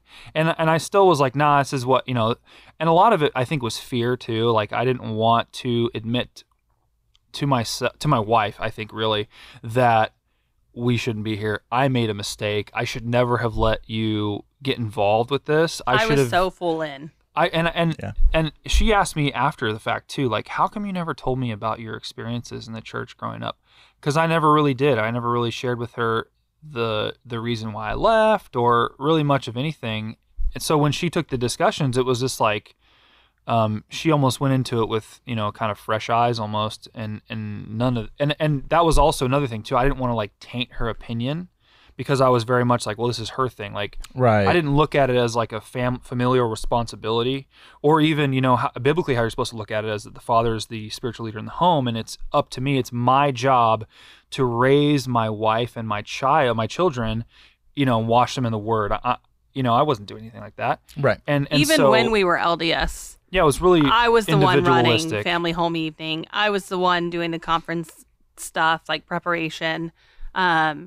And to try to get him to participate was another fight. It was another argument. I just don't understand why you won't do this. And then it would come back to like, well, it's because you have this addiction and you don't want to even be with our family. And you know, it would always go back to him being the issue, never the church. Right. Never like the church being the problem, never the fact that we were in a cult. Yeah. Yeah, it's a twofold issue. It's a sin issue, and there's no answer for there's no hope that's given in the organization. Hope. Yeah. It's just pointed back at you like, no, you should really pay that $1,300, not your mortgage, so we can get you some beans and rice from the pantry. Yep. Right. Yeah. Yeah, so we're living apart. Things are pretty rough. I wasn't going to church. You know, I actually kind of went into like a pretty deep depression, started drinking a lot, and just, you know. Well, this is when I was in Georgia. Yeah. Sorry, I jumped forward. Anyway, so we're living apart. I'm not doing great. She's going to church, talking to me about how, like, you know, oh, it's so great over here and blah blah blah. I was lying. He was lying to me about drinking. I was lying to him about how great church was there. Oh, wow. Yeah, and there was a couple of times too where because we used to have, so when you're in the flying community, as I was, we would have things called like namings and different events where we'd go out after work, and a lot of it involved drinking. And I would tell her like, oh, I go there as the DD. She's like, they're really abusing you as the DD. Oh, we would get in like huge fights. I'm like, you don't even need to go. This is stupid that you're going. And he's like, well, I'm the DD. And I'm like, oh, so they're just abusing you because you're LDS. They know you don't drink. Yeah. Yeah. Like, no. Yeah. So, we still make jokes. I still give him a hard time about it. The things we did when we were sinners. yeah. Oh, we're still sinners. We were extra deep. We were I know what you fried mean. deep. Yeah. I know what you mean. Unrepentant, unsaved sinners. Yes. Yes. Deep fried Oreos. Yeah. Deep fried Oreos. Don't you sully the name of deep fried Oreos like that. That's funny. All right. So then, you know, I get out of the military. I move out to Georgia. And we finally are living together. It had been like a year, I think, at this point. We'd been living apart. Yeah. It had been a while. It was kind of weird, honestly. And we both kind of had to adjust a little bit. But she's like, let's go to church, you know? And I'm like, And it kind of was back to the same problems with going to church and stuff. But the whole time he's gone, I'm going to a church that is nothing like this picturesque LDS church that you see on the front of LDS Living. Right. Yeah. So the church, I call Nevada and Utah the motherland. Is obviously the church. So I call this not Arizona. Arizona is the redheaded stepchild. I was going to say I would include Arizona. Yeah, in Arizona's that, got a lot of LDS. Yeah, but okay, so I know it's true, but there's something different about Las Vegas being like 3 to 4 hours away from. Like That's 2 true. hours It's from very St. George, close. 3 Right. hours to Salt Lake City. Most people that are Mormon that live in Vegas are from moved there Salt from Lake. Utah. Like Right. they're from there. They're not like, they don't have kids and just continue growing. Like in Arizona, you find people that like were Mormon from Salt Lake. They pilgrimaged here and now their family is here. Right. No, that's like the pilgrimage is from Salt Lake to Las about Vegas a every 6-hour other year. drive, yeah. Yeah. Like they just have moved back and forth because their business. I mean, St. George is only a couple hours away, so Yeah. we would Yeah. go to St. George like on the weekend and So stuff. for me to go from where the pressure is beauty, spending $400 a month on hair, being pressured into weight loss surgery, which I never did. I never went to Tijuana for that, thank God, because I've heard some horrible stories about women who did. Well, it wasn't just that too. Didn't they do like plastic surgery and stuff too? So this was my circle, and like it was just really scary. The drugs, like the antidepressants, stuff like that, to know that this was happening in Las Vegas, to go to Savannah, Georgia, where you had to drive an hour from church, and where I was told by the Relief Society president that if everyone in Savannah, Georgia decided to be active one day, there would be 600 people per ward. There was maybe like 150 in the entire church building at any given time. And people had to drive an hour to 2 hours to go to church. So like that, and there was, and 600 people per ward for 4 to 5 wards. So there are about 3,000 inactive members in like the Chatham County area of Savannah, Georgia. And that's just insane. Yeah. Like just people, just Mormoning, just Jack Well, and Mormons. talking about the difference in Yeah, and so culture I would too. go to what church. What did the Relief Society president So tell almost you in every Vegas? I was at home one day and my doorbell rings like 8:30 at night in Vegas, and we had a 3-story house. Our living room was on the top floor, so to go from the front door to the 3rd floor, you kind of see our house, right? You can't avoid our bedrooms or whatever. So I go downstairs, and my Relief Society president's standing on our front door, which takes you up to the 2nd floor. And I open the door, and she's like, "Hi, I'm just checking on you. I know your husband's deployed, just seeing how you're doing." And I'm like, I'm good. And like, she's like, "Can I come in?" I'm like, "Sure." So she walks so like on the landing, you can kind of see downstairs into my son's like playroom, and then she kind of looks down there and then like goes upstairs to the living room, sits down on the couch, and she's like, if Jesus were to walk through your door right now, he would leave. Oh. And I'm like, oh, okay, well, you weren't even invited. So like in my brain, But I mean, that's the kind of culture we're in Las Vegas. Very Right. materialistic, very like outward. And my house appearance. isn't even that dirty. Like, I mean, it was at times, but at that time it wasn't. And so I was kind of like, like, bye. And so I didn't, like, you're not welcome here. And so then to go to Georgia, where people are wearing like Cookie Monster pajamas to church and slippers, and like the bishop had like, was a known alcoholic. Oh, wow. And they would go to bring like food to some of the people because it was very like low income, and there would be like empty beer cans outside their home and stuff. Like that was a completely different experience for me. Yeah. And I was shocked. I felt like the church had left these low income churches to kind of just survive on their own. We would show up to church. Yeah, low areas. tithing, low income churches. We would show up to church in like, full suit. Like I had a couple full suits. Got the Yeah, regalia and there was on. one other yeah, Utah. Well, there was a Colorado Mormon there. She was there because her husband was in the military. We were the only 2 people really that showed up like we had been cultured to. Like, Yeah. And everyone else is like, one girl gave a talk on the Word of Wisdom on how to read a nutrition label. Like that is. It wasn't even about the Word of Wisdom. It was how to read a nutrition label. And I think I sat there and I was like, this is what they give talks about here. Like, it was very shocking to me. And I felt like because it was low income and because this church wasn't like sending enough money, that the main motherland had Kind of just like, forgot about them. yeah, left them to their own devices. the missionaries, the sister missionaries, they lived in a very poor part of town and were harassed by male neighbors, and the church didn't do anything to help them. And so there was a lot of times they would just be at my apartment because they didn't have anywhere to go and they didn't feel comfortable being in the house that the LDS church provided for them. Right. And so it was just, and no one did anything. And the mission president was far away. So it was just crazy they were in Augusta, which is a couple hours. So it was just crazy to think that happened. Like in my mind, I thought it was like an injustice. Like this is the biggest injustice I've experienced. Right. Which it's not. My biggest injustice was being a white woman in Iraq and being told I shouldn't be allowed to be here because I should be having children. Oh, okay. By the locals. Yeah. To tell you that's what I experienced in life, but and being my life threatened because of that. Like, Yeah. you know what I mean? Yeah.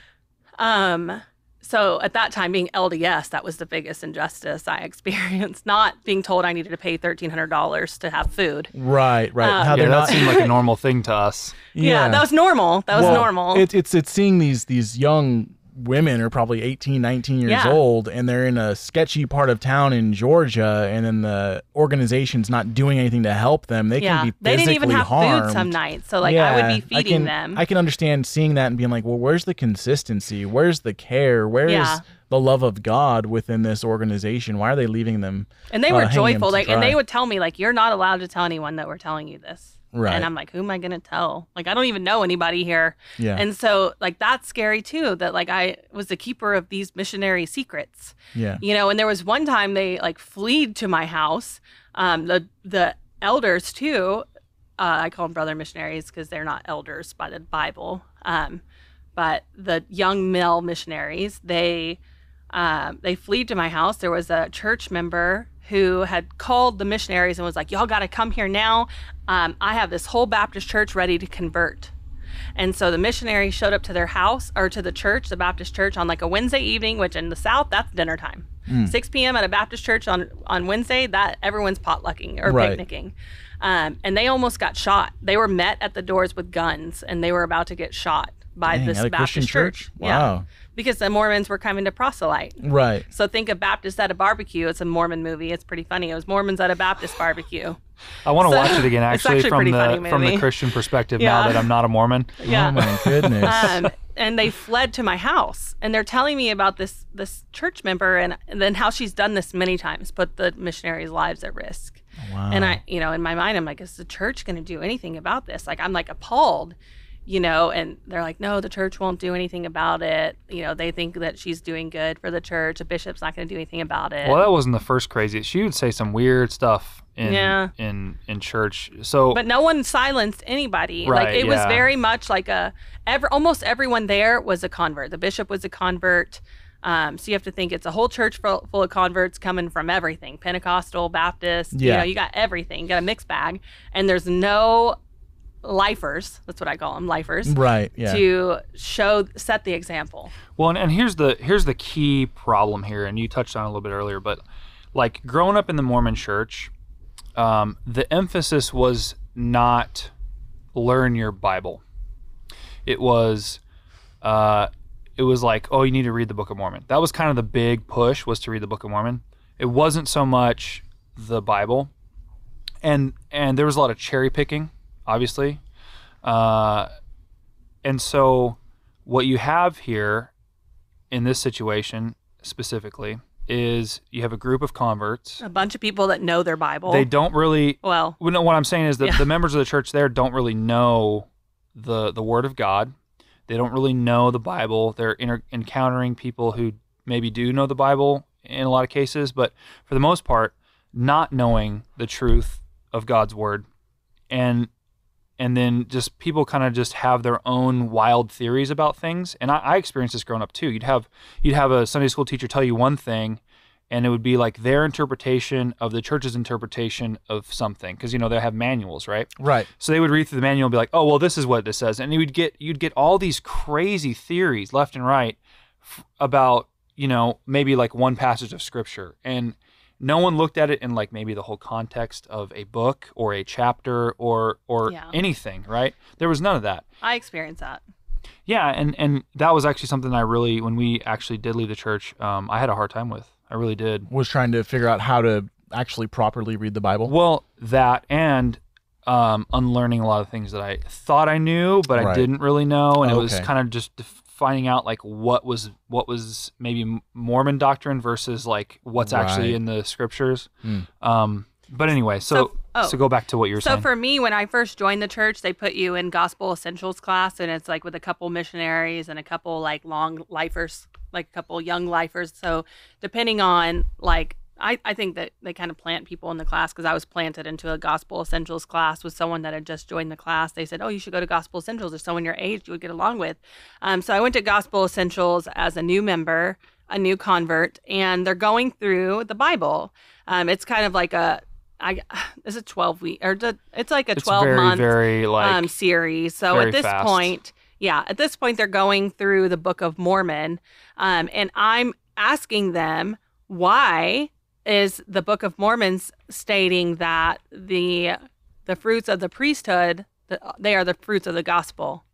And then, isn't that so great that God would give us like these crossover revelations? Like, where in the Bible it may say it's the fruits of the Spirit, but in our like Doctrines and Covenants in the Book of Mormon, it's the fruits of the priesthood. Okay. And so I'm calling out like these plagiarisms, but they're confirming them back to me as like signs of great revelation. Right. Yeah. And there's a couple other verses that happened to me, and that's really where I read the CES letter. The first or second one is all the proofs where not only were the Book of Mormon and the Doctrine and Covenants, some revelations were plagiarized. The inconsistencies and incorrect grammar in the original KJV that Joseph Smith used to plagiarize were also plagiarized. So misspellings, commas in the wrong place, he also plagiarized. Left them there. Yeah.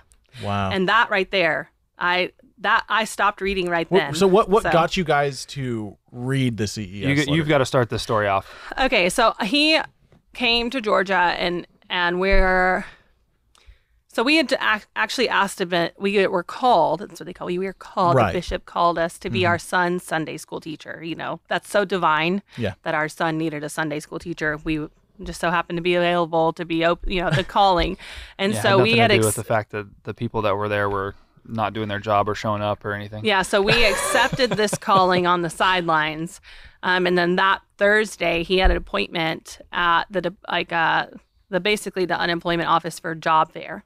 Yeah, it was a VA sponsored job fair so he's at the job fair, and I'm in the car for like 2 hours. And at this time, I'm just sitting on Reddit, scrolling on Reddit, and I'm pretty good at spotting Mormon.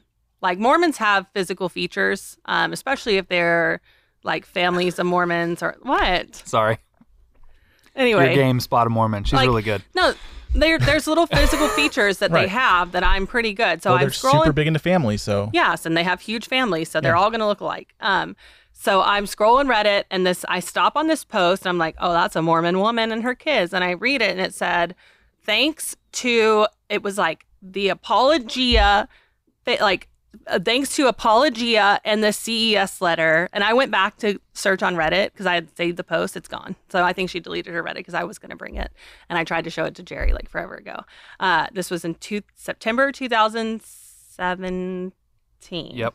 Okay, yeah. Yeah, I'd been. So you guys had. It'd been like a month or two since I got out of the started military. putting out content. Like, this was the first one. It was like Gospel for Mormons or something like that. It was like the first video, and it was like, thanks to Apologia and the CES letter, I've saved my family from the Mormon Church. Wow. And I'm like, I go to comment, and I'm like, let me tell you how bad of a mom you are, and like that's. You're angry. Oh, I was mad, and so. I go to comment that, and like I said, I've searched Reddit archives. I've searched everything. I like a lot of things on Reddit. I'm Reddit purveyor and of good books, and I could not find it. I've searched forever. Reddit posts. And I open it up, and the first comment says, if you're coming here to tell this woman how bad of a mom she is, you need to read the CES letter. Wow. And I'm like, oh, who are you to tell me that I can't tell this woman that she's a bad mother? What is this CES letter? So there it goes. The link was there. I open it up and I start reading it. And at this time I was going to school to be a geologist. So things like plagiarism and like real fact were very important to me. Right. Like super important. So to see the first or second thing in the CES letter be about plagiarism, I was done. Like that right there, like, no, we don't play with plagiarism at all. And I kept reading until he came out, and he comes and sits in the car. And literally, I'm like, oh, how'd it go? He's like, oh, great. And so I said, hey. That's how I talk sometimes. Yes. Yeah. I have a question for you. And he's like, what? And I was like, do you think the church is true? And he goes. My brain was just like, duh. And he goes, are you going to divorce me if I tell you the answer? Wow. Yeah, no, that's what I said. And I said, well, now I know the answer. But no, I'm not going to divorce you. Do you think the church is true? And he goes, no. Wow, quickly too, huh? That was the first time I think I had been honest with her in 3 years. Instantly, our relationship was amazing. Yep. Instantly. Wow. Instantly. Like, it was like we were holding hands on the way home. We had not held hands in years. Wow. Like, that night, we went home immediately, and I told him, I found this thing. I want you to read it on the way home. We were like 30 minutes from the house. We printed it out and printed 2 copies and sat there and we read till about, like I said, 3/4 of it done. We were opening footnotes. We had the digital one up, clicking footnotes, opening everything, looking at everything. And it was just appalling, the evidence. And not only was the evidence, it wasn't even on websites, it wasn't people's opinions. It wasn't on blogs. It was on the LDS.org website. Yep. And that was what got me, like I said, the plagiarism thing, we're done. I'm already done. You've already proven to me, but I'm going to keep going because I got to make sure that we're nailed. So that was a Thursday, and we were supposed to go to church on Sunday to accept the public calling where everyone eyes us into church, to be our son's Sunday school. They vote. Yeah. You know what I mean? But no one ever denies you to be. I know for me reading through that stuff, it was kind of weird because I knew a lot of it, I think, but not to the degree and the specificity that it was so good laid out in the CES letter. And so reading it there and seeing all of the evidence and everything, it was like they had PowerPoints.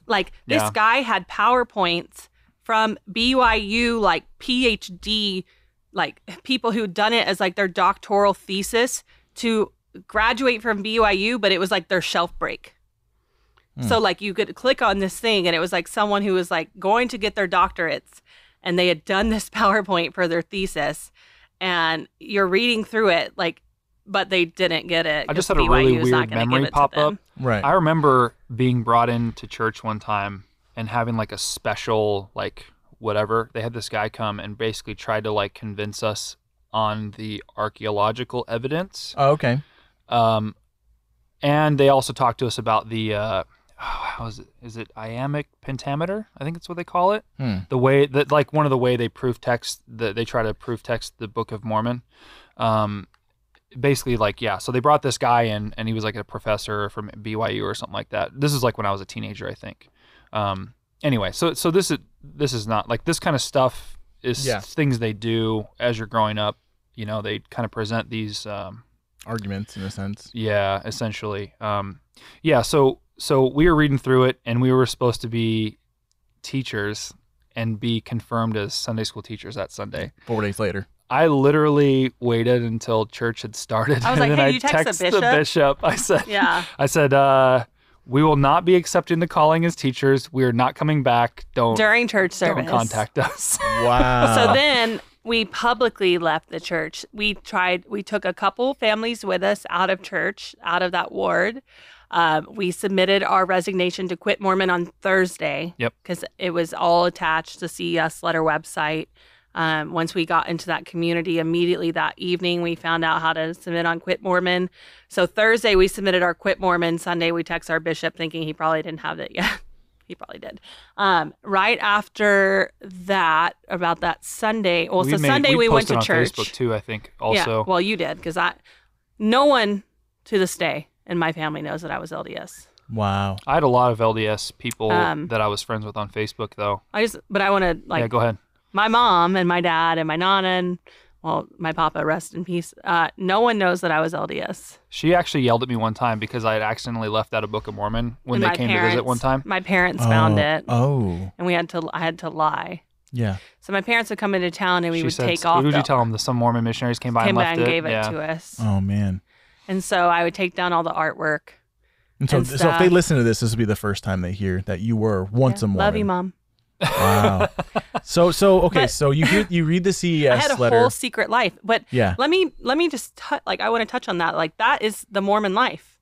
You have secret lives, and they're all in Venn diagrams as to who is allowed in to each little circle, right? Like each little oval slice, and like you have your secret life. That's your secret sin, because every Mormon has secret sin that they hide from their spouse, they hide from themselves. Wow. That they don't want to admit to. They like whatever it is. Wow. So in this mine was like at that time a shopping addiction I didn't know that I had. So in this Venn diagram, there's no section where every circle interlaps with someone being in there. No one really knows. The only one is that you are the creator of all these other little circles. Yeah. So there's no one that actually has that intimacy in your life knowing anything. Nope.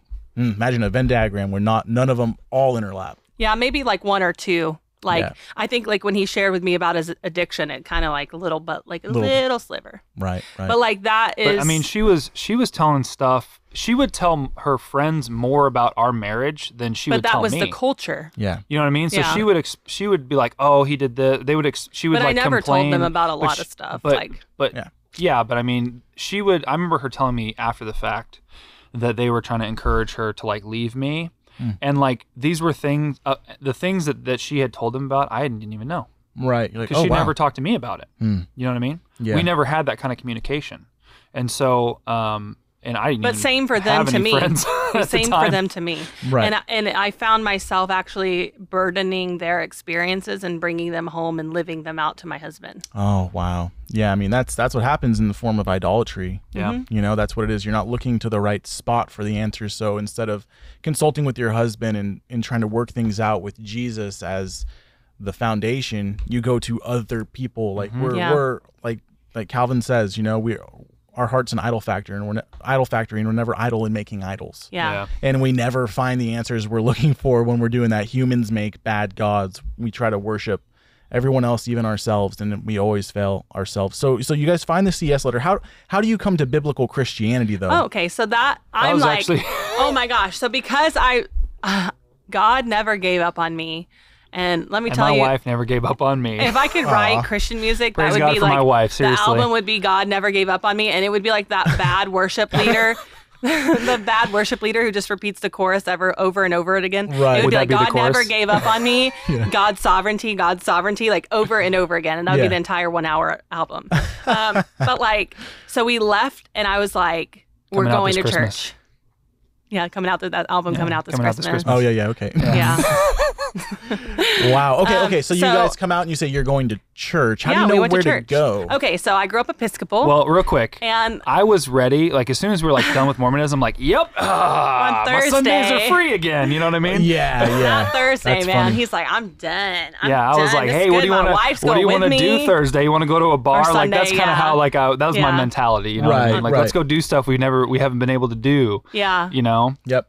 So Sunday morning, she's like, nope, we're going to church. We were at an Episcopal church. That was a weird experience with a gay for me. gay bishop. Oh my goodness. It was a very weird experience for me. Yeah. So I grew up, going to the Episcopal church back in its like old days before it became progressive. So to go to the Episcopal church and see what it was now was a little shocking. Yeah.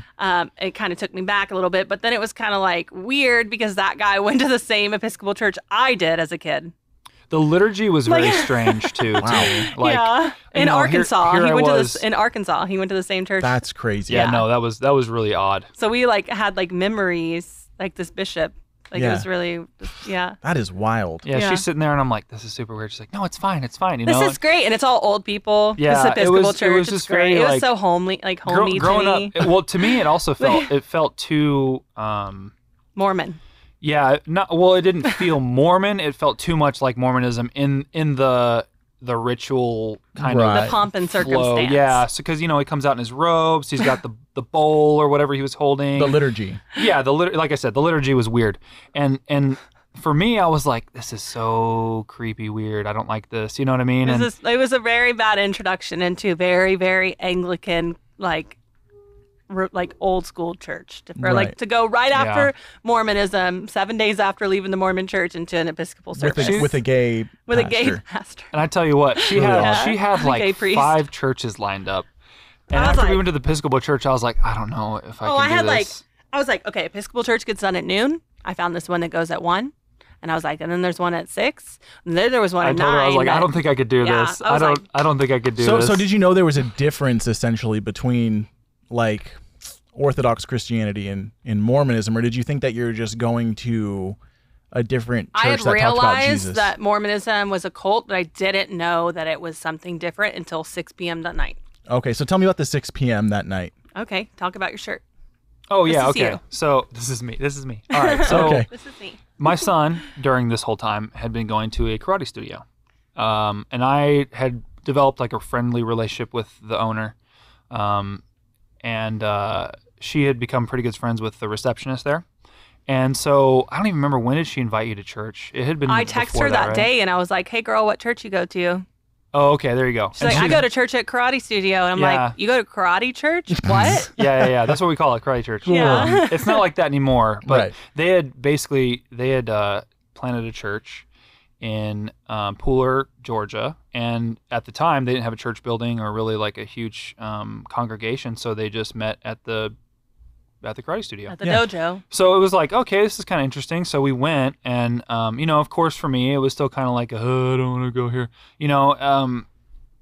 Kind of typical, I guess, for my experience up at that point. But I met the pastor. They did a little bit of worship.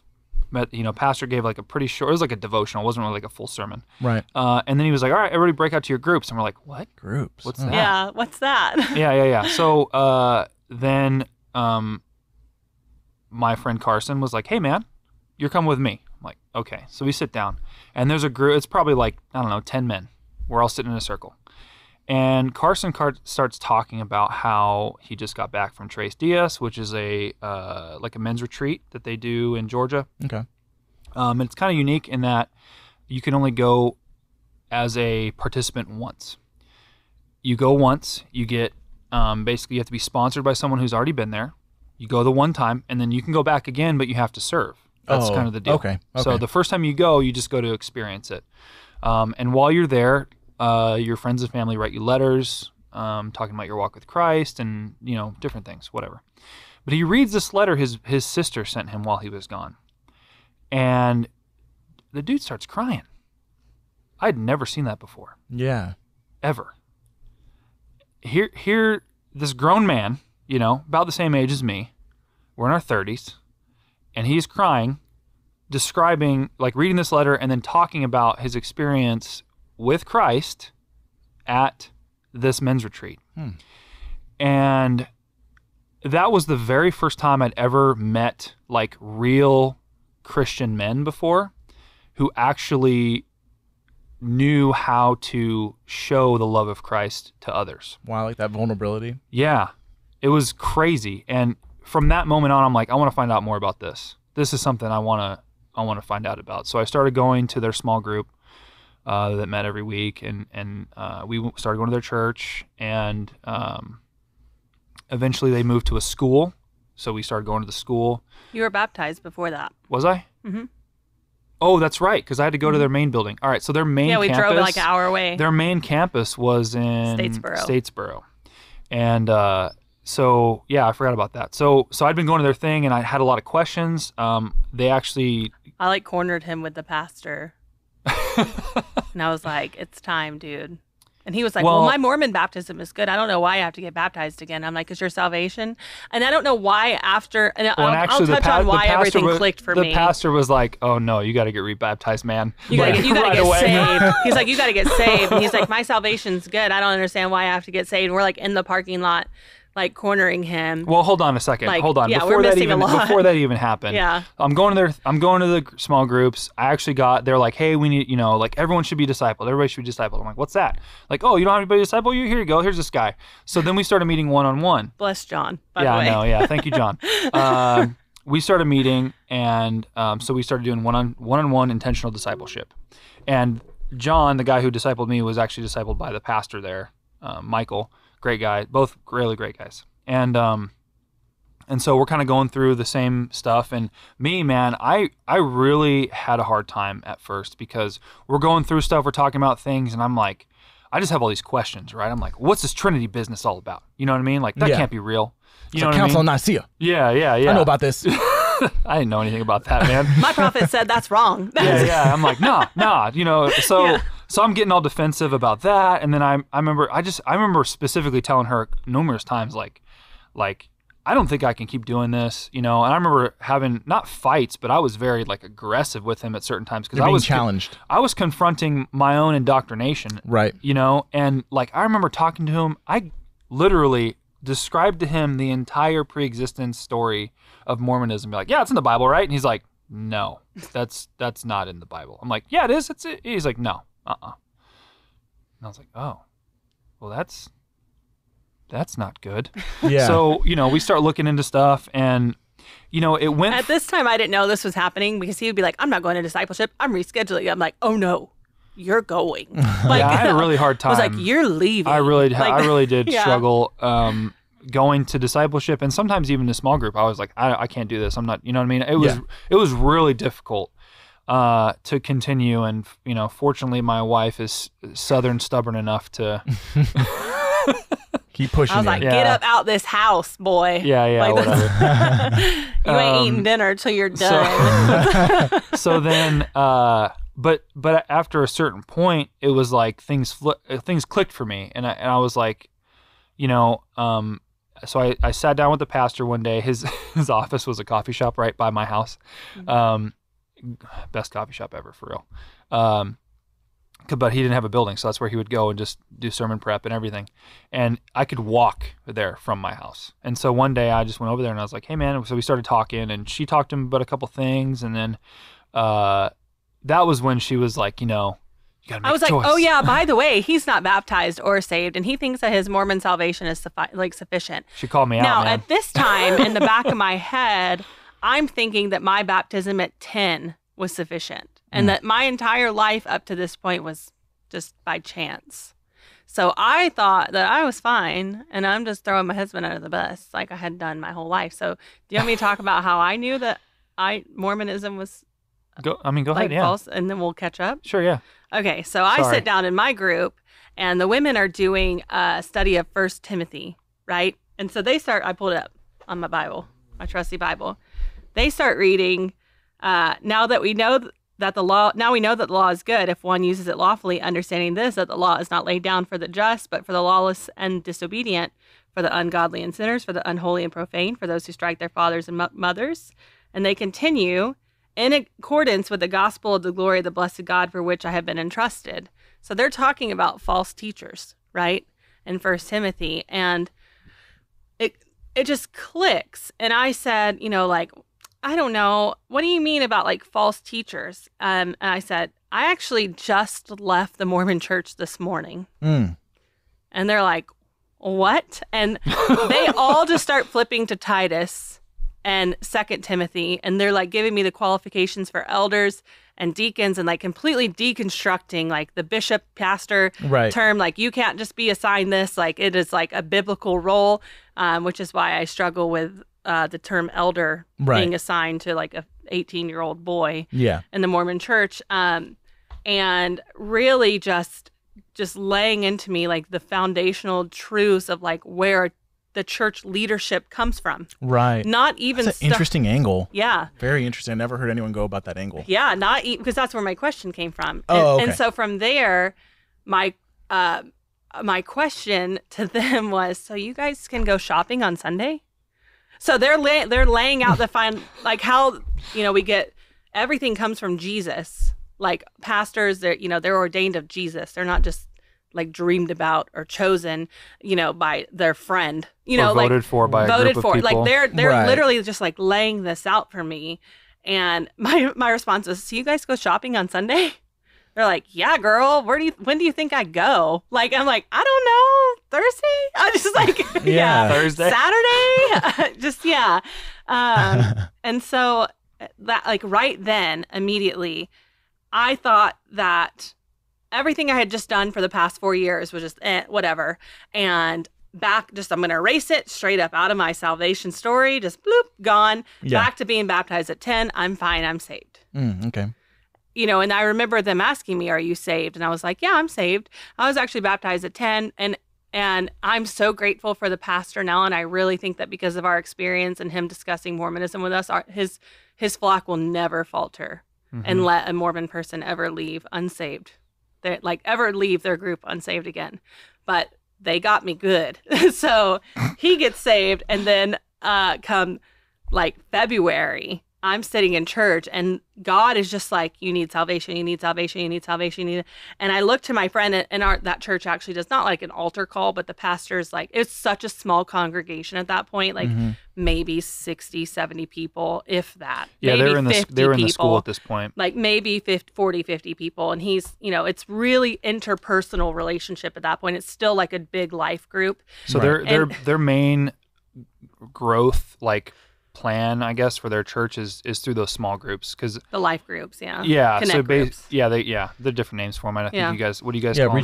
Reach groups. Yeah, same kind of deal. So you have like your group, and then once you reach about 12 people, you kind of multiply. They call it multiply, you invite not people split, to church by inviting them to your Connect group. Yeah, and that's kind of how the majority of their ministry happens. Everybody that leads one of those groups is actually like called by the pastor, and kind of discipled to make sure that they are, doing and they go out there and right. evangelize and stuff Yeah, and get people it's to come great. to the Connect group. So Okay. so I'm sitting there with my Connect group leader and the girl that was she never left my side, Stacy, and like she was actually the receptionist at the karate studio, the front desk worker. And I'm looking at her, and he said, like I said, it's so intimate at that moment that he could literally say, is there anyone here that wants to pray for salvation? Like there's a couple people waiting to pray for you. And I'm looking at her, and it was like Super Bowl Sunday, because you were not there. You were with her husband. Yeah, so I was friends with her husband, but her husband worked like a weird, I think he worked night shift, so I never saw him. And like he would come to our group like every so often. It was very, very rare that he would actually be able to come. And so he was like, hey, I'm off for Super Bowl. You want to come to the house and hang out? And I was like, man, I should go to church, but I'm going to go hang out with this guy because I don't ever get to see him. Right. So I'm looking at her, and she's looking at me kind of like, what are you like? And I'm like, I don't know. Like, should I say something? And she's kind of like looking at me. She's like, are you saved? And I'm like, I think so. And she's like, that's not the answer. like, and she's like, she like grabs me, and I'm like shaking, almost in tears. Like basically like all my conventions are going down, like everything, my cognitive dissonance left from my previous cultural. Now we're breaking down cultural Christianity, right? Where I thought I was saved. Right, right. So we've skipped over the Mormonism. We're jumping straight to my childhood. Yeah. And she's like, if you walk out of this building right now and get hit by a bus, where are you going? Girl, you got it. Like I have always used that evangelism line when it comes down to like hot pressed evangelism with people. No, it's real. And I'm like, I don't know. And she's like, I think you know the answer. Pastor's already done with this. He's already done. Like, we're over he's about to dismiss everybody. Wasn't the song, like the closing song being played? Yeah, and I like straight up and just like, me. And he turns around and he's like, what? Like literally. And he's like, I think we have somebody. And I just like lost it. I'm like in tears. And like Kelly, one of my really good friends, Kelly and Meredith, came, and they were like holding me, and just like they took me out to the hall because I couldn't even like take it anymore. It was like everything that I had like held on to, like that was my conversion. Like, so to think that all these moments that I'd had in my life where I thought that I had been saved, like that was it. And right. Like, they're like, why are you crying? This is not a sad time. Christ took my burden just now. Well, yeah, that's what I said. I was like, I said, I feel like free. Like that's what I told them. I said, I feel free now, you know? And they're like, so these are happy. Like, they're like, so these are happy. These are my friends, you know? So they're crying for a happy reason. I'm like, yes. Wow. And they're like, okay. And they just held me for like an hour. Yeah. And that's like, real right there. Mm-hmm. Yeah. And I ended up texting him like, too bad you weren't here. Too bad you weren't here. I got saved without you. Yeah. I heard about it later. Yeah. This is why you don't miss church for the Super Bowl. Dude, that's funny. People get saved on the Super Bowl.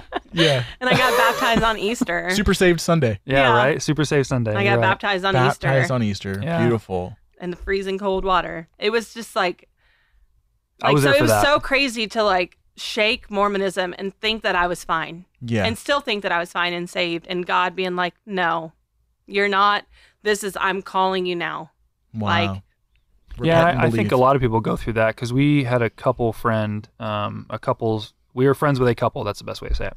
We had a couple friends who also left Mormonism. That we took. This is when we took them with them after we started getting stalked by the missionaries. Is this what you're talking about? The couple we took with us? No. So the missionaries started stalking us? No, I mean, this is when we went back to Las Vegas. Oh.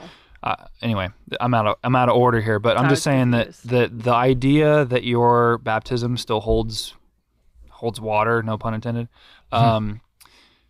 when you're Mormon is very real. Like people think that is like when you leave Mormonism, like, oh, I'm good, yeah, right. And I mean, like I said, I went through it, she went through it, you know, and even like I said, there was a couple friend of ours who from our Christian church who kind of felt the same way about it. Who still feel like they're. And we you know, I tried to explain to them kind of that's not the case at all. Your baptism doesn't save you. No, it especially doesn't. Or your Mormon salvation. To Mormonism, into a different gospel. Right. Definitely does not save you. Yeah. So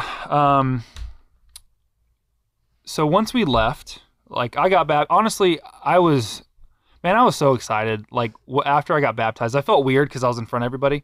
But like my son ran up and hugged me. I was trying not to cry the whole time. Like it was crazy. Anyway, our son I was also like want to the go worst. back. So this is their shirts they sell at the. So he's moved studios. He's got like a whole new karate studio. And we went back to visit them. See it. Yeah. And he's like, "Hey man, here's some shirts, right?" And so I wear this all the time, but it's their shirt they sell at the karate studio, where the church got started. Wow. You know, man, I feel like Pastor Jeff needs to meet that guy. Yeah. Oh, they would be. Sure, they would be best friends. They would, instantly. Yeah. They're like kind of very similar people. Yeah.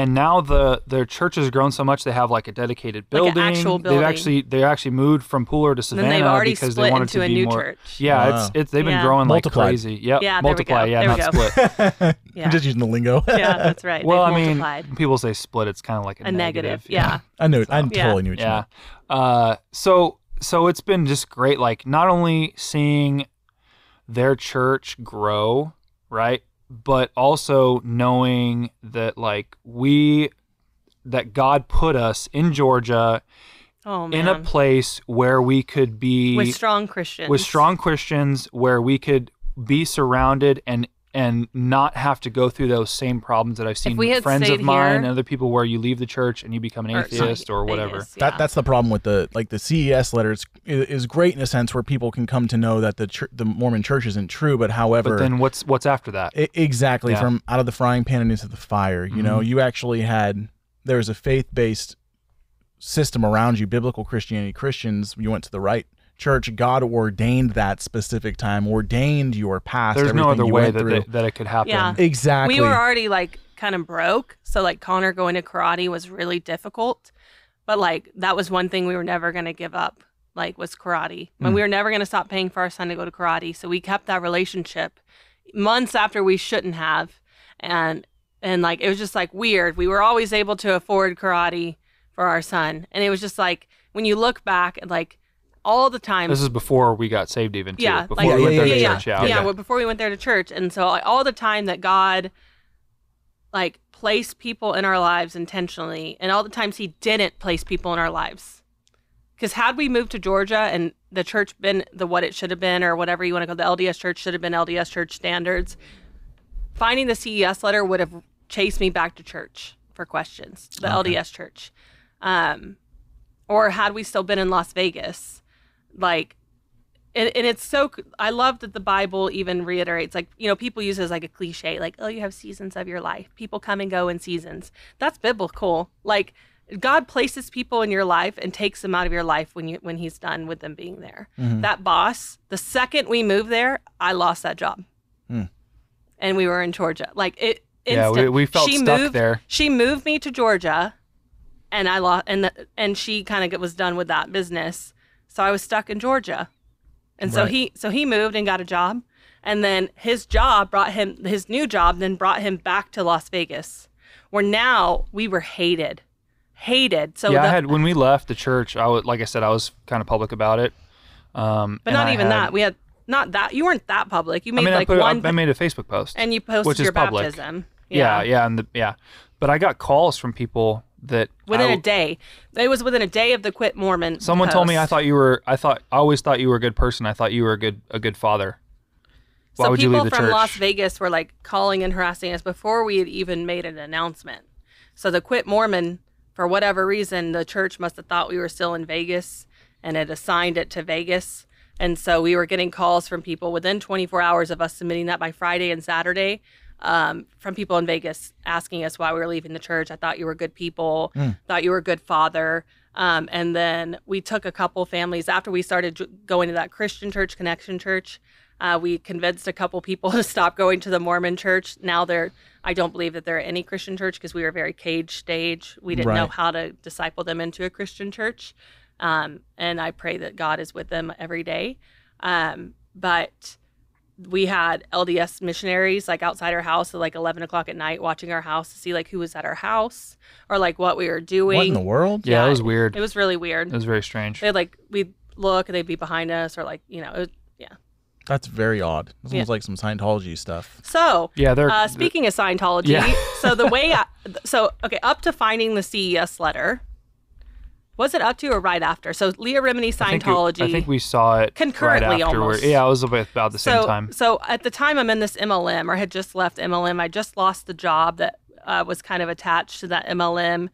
The Scientology show comes out and I'm equating everything in the Scientology show to what that MLM had to do. Like, wow, this is just like the MLM I was in. These are the same things that they made us do. Wow. So like I'm watching the Scientology show. We find the CES letter, and I remember watching the show right after finding the CES letter and it clicking. This is just like Mormonism. Forget that it's just like the MLM. This is just like the LDS church. Everything she's saying, like not the little electric test, but the brainwashing and the indoctrination and the fear tactics. The fear tactics, like having your friends follow you, the missionaries following us after that, like the missionaries being outside her house and then that being on her episode about the church members taking pictures of them while they were walking around. Yeah. That was literally like, I broke down. I would think I was like laying on the ground in our house, like in a ball crying. Wow. Oh yeah. Like I told him I need cult therapy. And after that, I ended up reading, finding a bunch of articles online, like how to handle leaving a cult.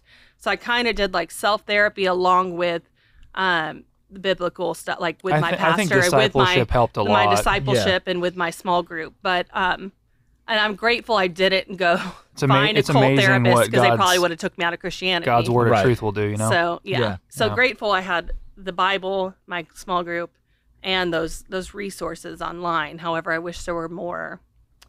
Did you just leave a cult? Christian resource, you know what I mean? Yeah. Yeah, no, that's very, very true. That's one thing Jerry and I talk about a lot. Like you can watch Leah Remini, Scientology in the Aftermath, or you can do Steve Hassan Combating Cult Mind Control. They have these standards that they appeal to with no actual real answers into why those standards even matter in the first place. Mm-hmm. Christians should be the ones that actually are standing on the word of God very vocally about these things. And it's J.K. Van Balen who stated that the cults are the unpaid debts of the church. And that's a very real thing that we're facing today in our society. And we can see what happens when the church is inactive in a nation. I mean, America is facing it with the judgment that we see all around us. It's also, I would say, is the unpaid debt of the church. You know, it's time to rise up and preach the gospel and truly believe that Christ is king and that he reigns over every realm that we can see. He's over every government. It says that he's over every rule and authority. He is master of it. And that's our king. And we're citizens of that holy nation. And it's our duty as Christians to preach the gospel, which is the freeing truth of salvation. That's the only way we can live in a peaceful world, a peaceful society, is actually people being dead to sin and free to Christ, to actually know what it even means to be human again. Yeah. Like, we're lost, without that. There was a point where we started to feel lost and complacent in our Christian church. And I'll self-admit that. We started to equate a lot of the service, with setting up a church or setting up a school for church, to some of the same service we felt in the Mormon church. It was still very fresh and new to us. So God decided that we were moving back to Vegas. I do, before we get into that, I do want to say one thing. Like, okay. when I got saved, I remember turning to my pastor, who was with me, and my wife was with me too, and asking him, okay, what now? And he goes, well, now the real work begins, right? Yeah. Right. And I think that is also something that's R.C. really Sproul. important and really missing from a lot of evangelical churches today, is that they look at that moment of salvation as the peak, as like the peak of your Christian experience, right? Mm-hmm. Whereas where the real joy comes in that justification or that sanctification process, and where you really get to know Christ. Wow. You know what I mean? Yeah. And we've been to a number of different churches, and I could say that's pretty accurate. So what you're saying, which is really powerful to me, is that because you have peace with God, you can now enjoy sanctification. And sanctification is not necessarily painful. something that it's is very painful that you enjoy, right? Yeah. Like, that's the thing. Like, well, they're suffering for the sake of Christ and being disciplined by a holy God, which is loving. Mm-hmm. And in that suffering, the Christian knows it's only because he has peace with God that he experiencing the loving, disciplined hand of God. So you can have joy throughout it in terms of your sanctification. Like you said, that shouldn't be our peak, is just the moment of our salvation. That is an amazing, beautiful moment of our lives. Of course, the Holy Spirit taking a heart of stone, replacing it with a heart of flesh. But now he who started a good work in us will not leave us. He will complete it. The Bible promises us that. So we have joy as Christians in suffering, where if you go to anyone else who is suffering, it's not suffering under the discipline of God. It's suffering under the wrath of God, and that's a hopeless suffering. Right. And that's where we, I think, as you're talking about, the evangelical church at large may very well suffer from the fact where they don't want their people to suffer the discipline of God. Yeah. They want you to focus on one peak instead of actually continuing your walk with the Lord and putting those sins to death, which can be very painful. But the truth is that suffering in the Bible, suffering with God, try to find one text in the New Testament that says it's a bad thing. Yeah. It does You won't find one. You will not find one. It's a beautiful thing. It's a beautiful thing because it's love. Well, for AJ, I hope you don't mind, but like when he was baptized, he was still dealing with his addiction. Right. And I remember you asking me, like, even a year into it, like, why would God save me and still have me deal with this? In spite of your sin? Yeah. Yeah, and I think that, in fact, when we kind of transitioned to our kind of understanding of Reformed theology, I think that's really where, for me, that was really where I don't really cry from books a lot, but I was reading this book it's called Humble Calvinism by J. Metters. Yeah, and he was talking about, I think it was Irresistible Grace, and I'm like, it really hit me, like that I'm this wretched thing and that God would actually choose to save me from myself. Amen. And I'm even getting it a little bit now, but it's like the weight of that, I don't know, that you can never pay that back, right? That's you can't do anything to make up for that. And other than just be thankful and worship. Amen. Amen. And that worship is what gets you through it, is what conquers those things. That's right. Guys, this has been a great. I don't want to end it, but we've almost on 3 hours. Are we really? Sorry. So we moved to Vegas and we moved to here. Sorry. No, I'm just kidding. Oh man. And now we're in Arizona. No, I'm just kidding. Well, no. This is gonna. I think we need to do another episode with Jerry. It'll be great. I hope everyone who's listening has had a wonderful time listening to this. I know I feel like I've been on an awesome ride right now, getting to know you guys, and it was a beautiful conversation. Yeah, beautiful conversation. So everyone who has listened, we pray that you pray for us continually for Cultish, because we are trying to make big steps and movements into making this show better for you guys. Also, you can go to thecultishtshow.com. You can donate there. If you like what you're hearing, you can support us, one time, monthly or annually. We do appreciate that. You can also go to apologiastudios.com. You can sign up for All Access, become an All Access member, where you can get access to awesome content from Pastor Jeff Durbin, Pastor James White, so many different things you can see there, but you can also get access to Cultish The Aftermath. So again, thank you so much for listening to this episode of Cultish, and we'll see you next time as we enter into the kingdom of the cults.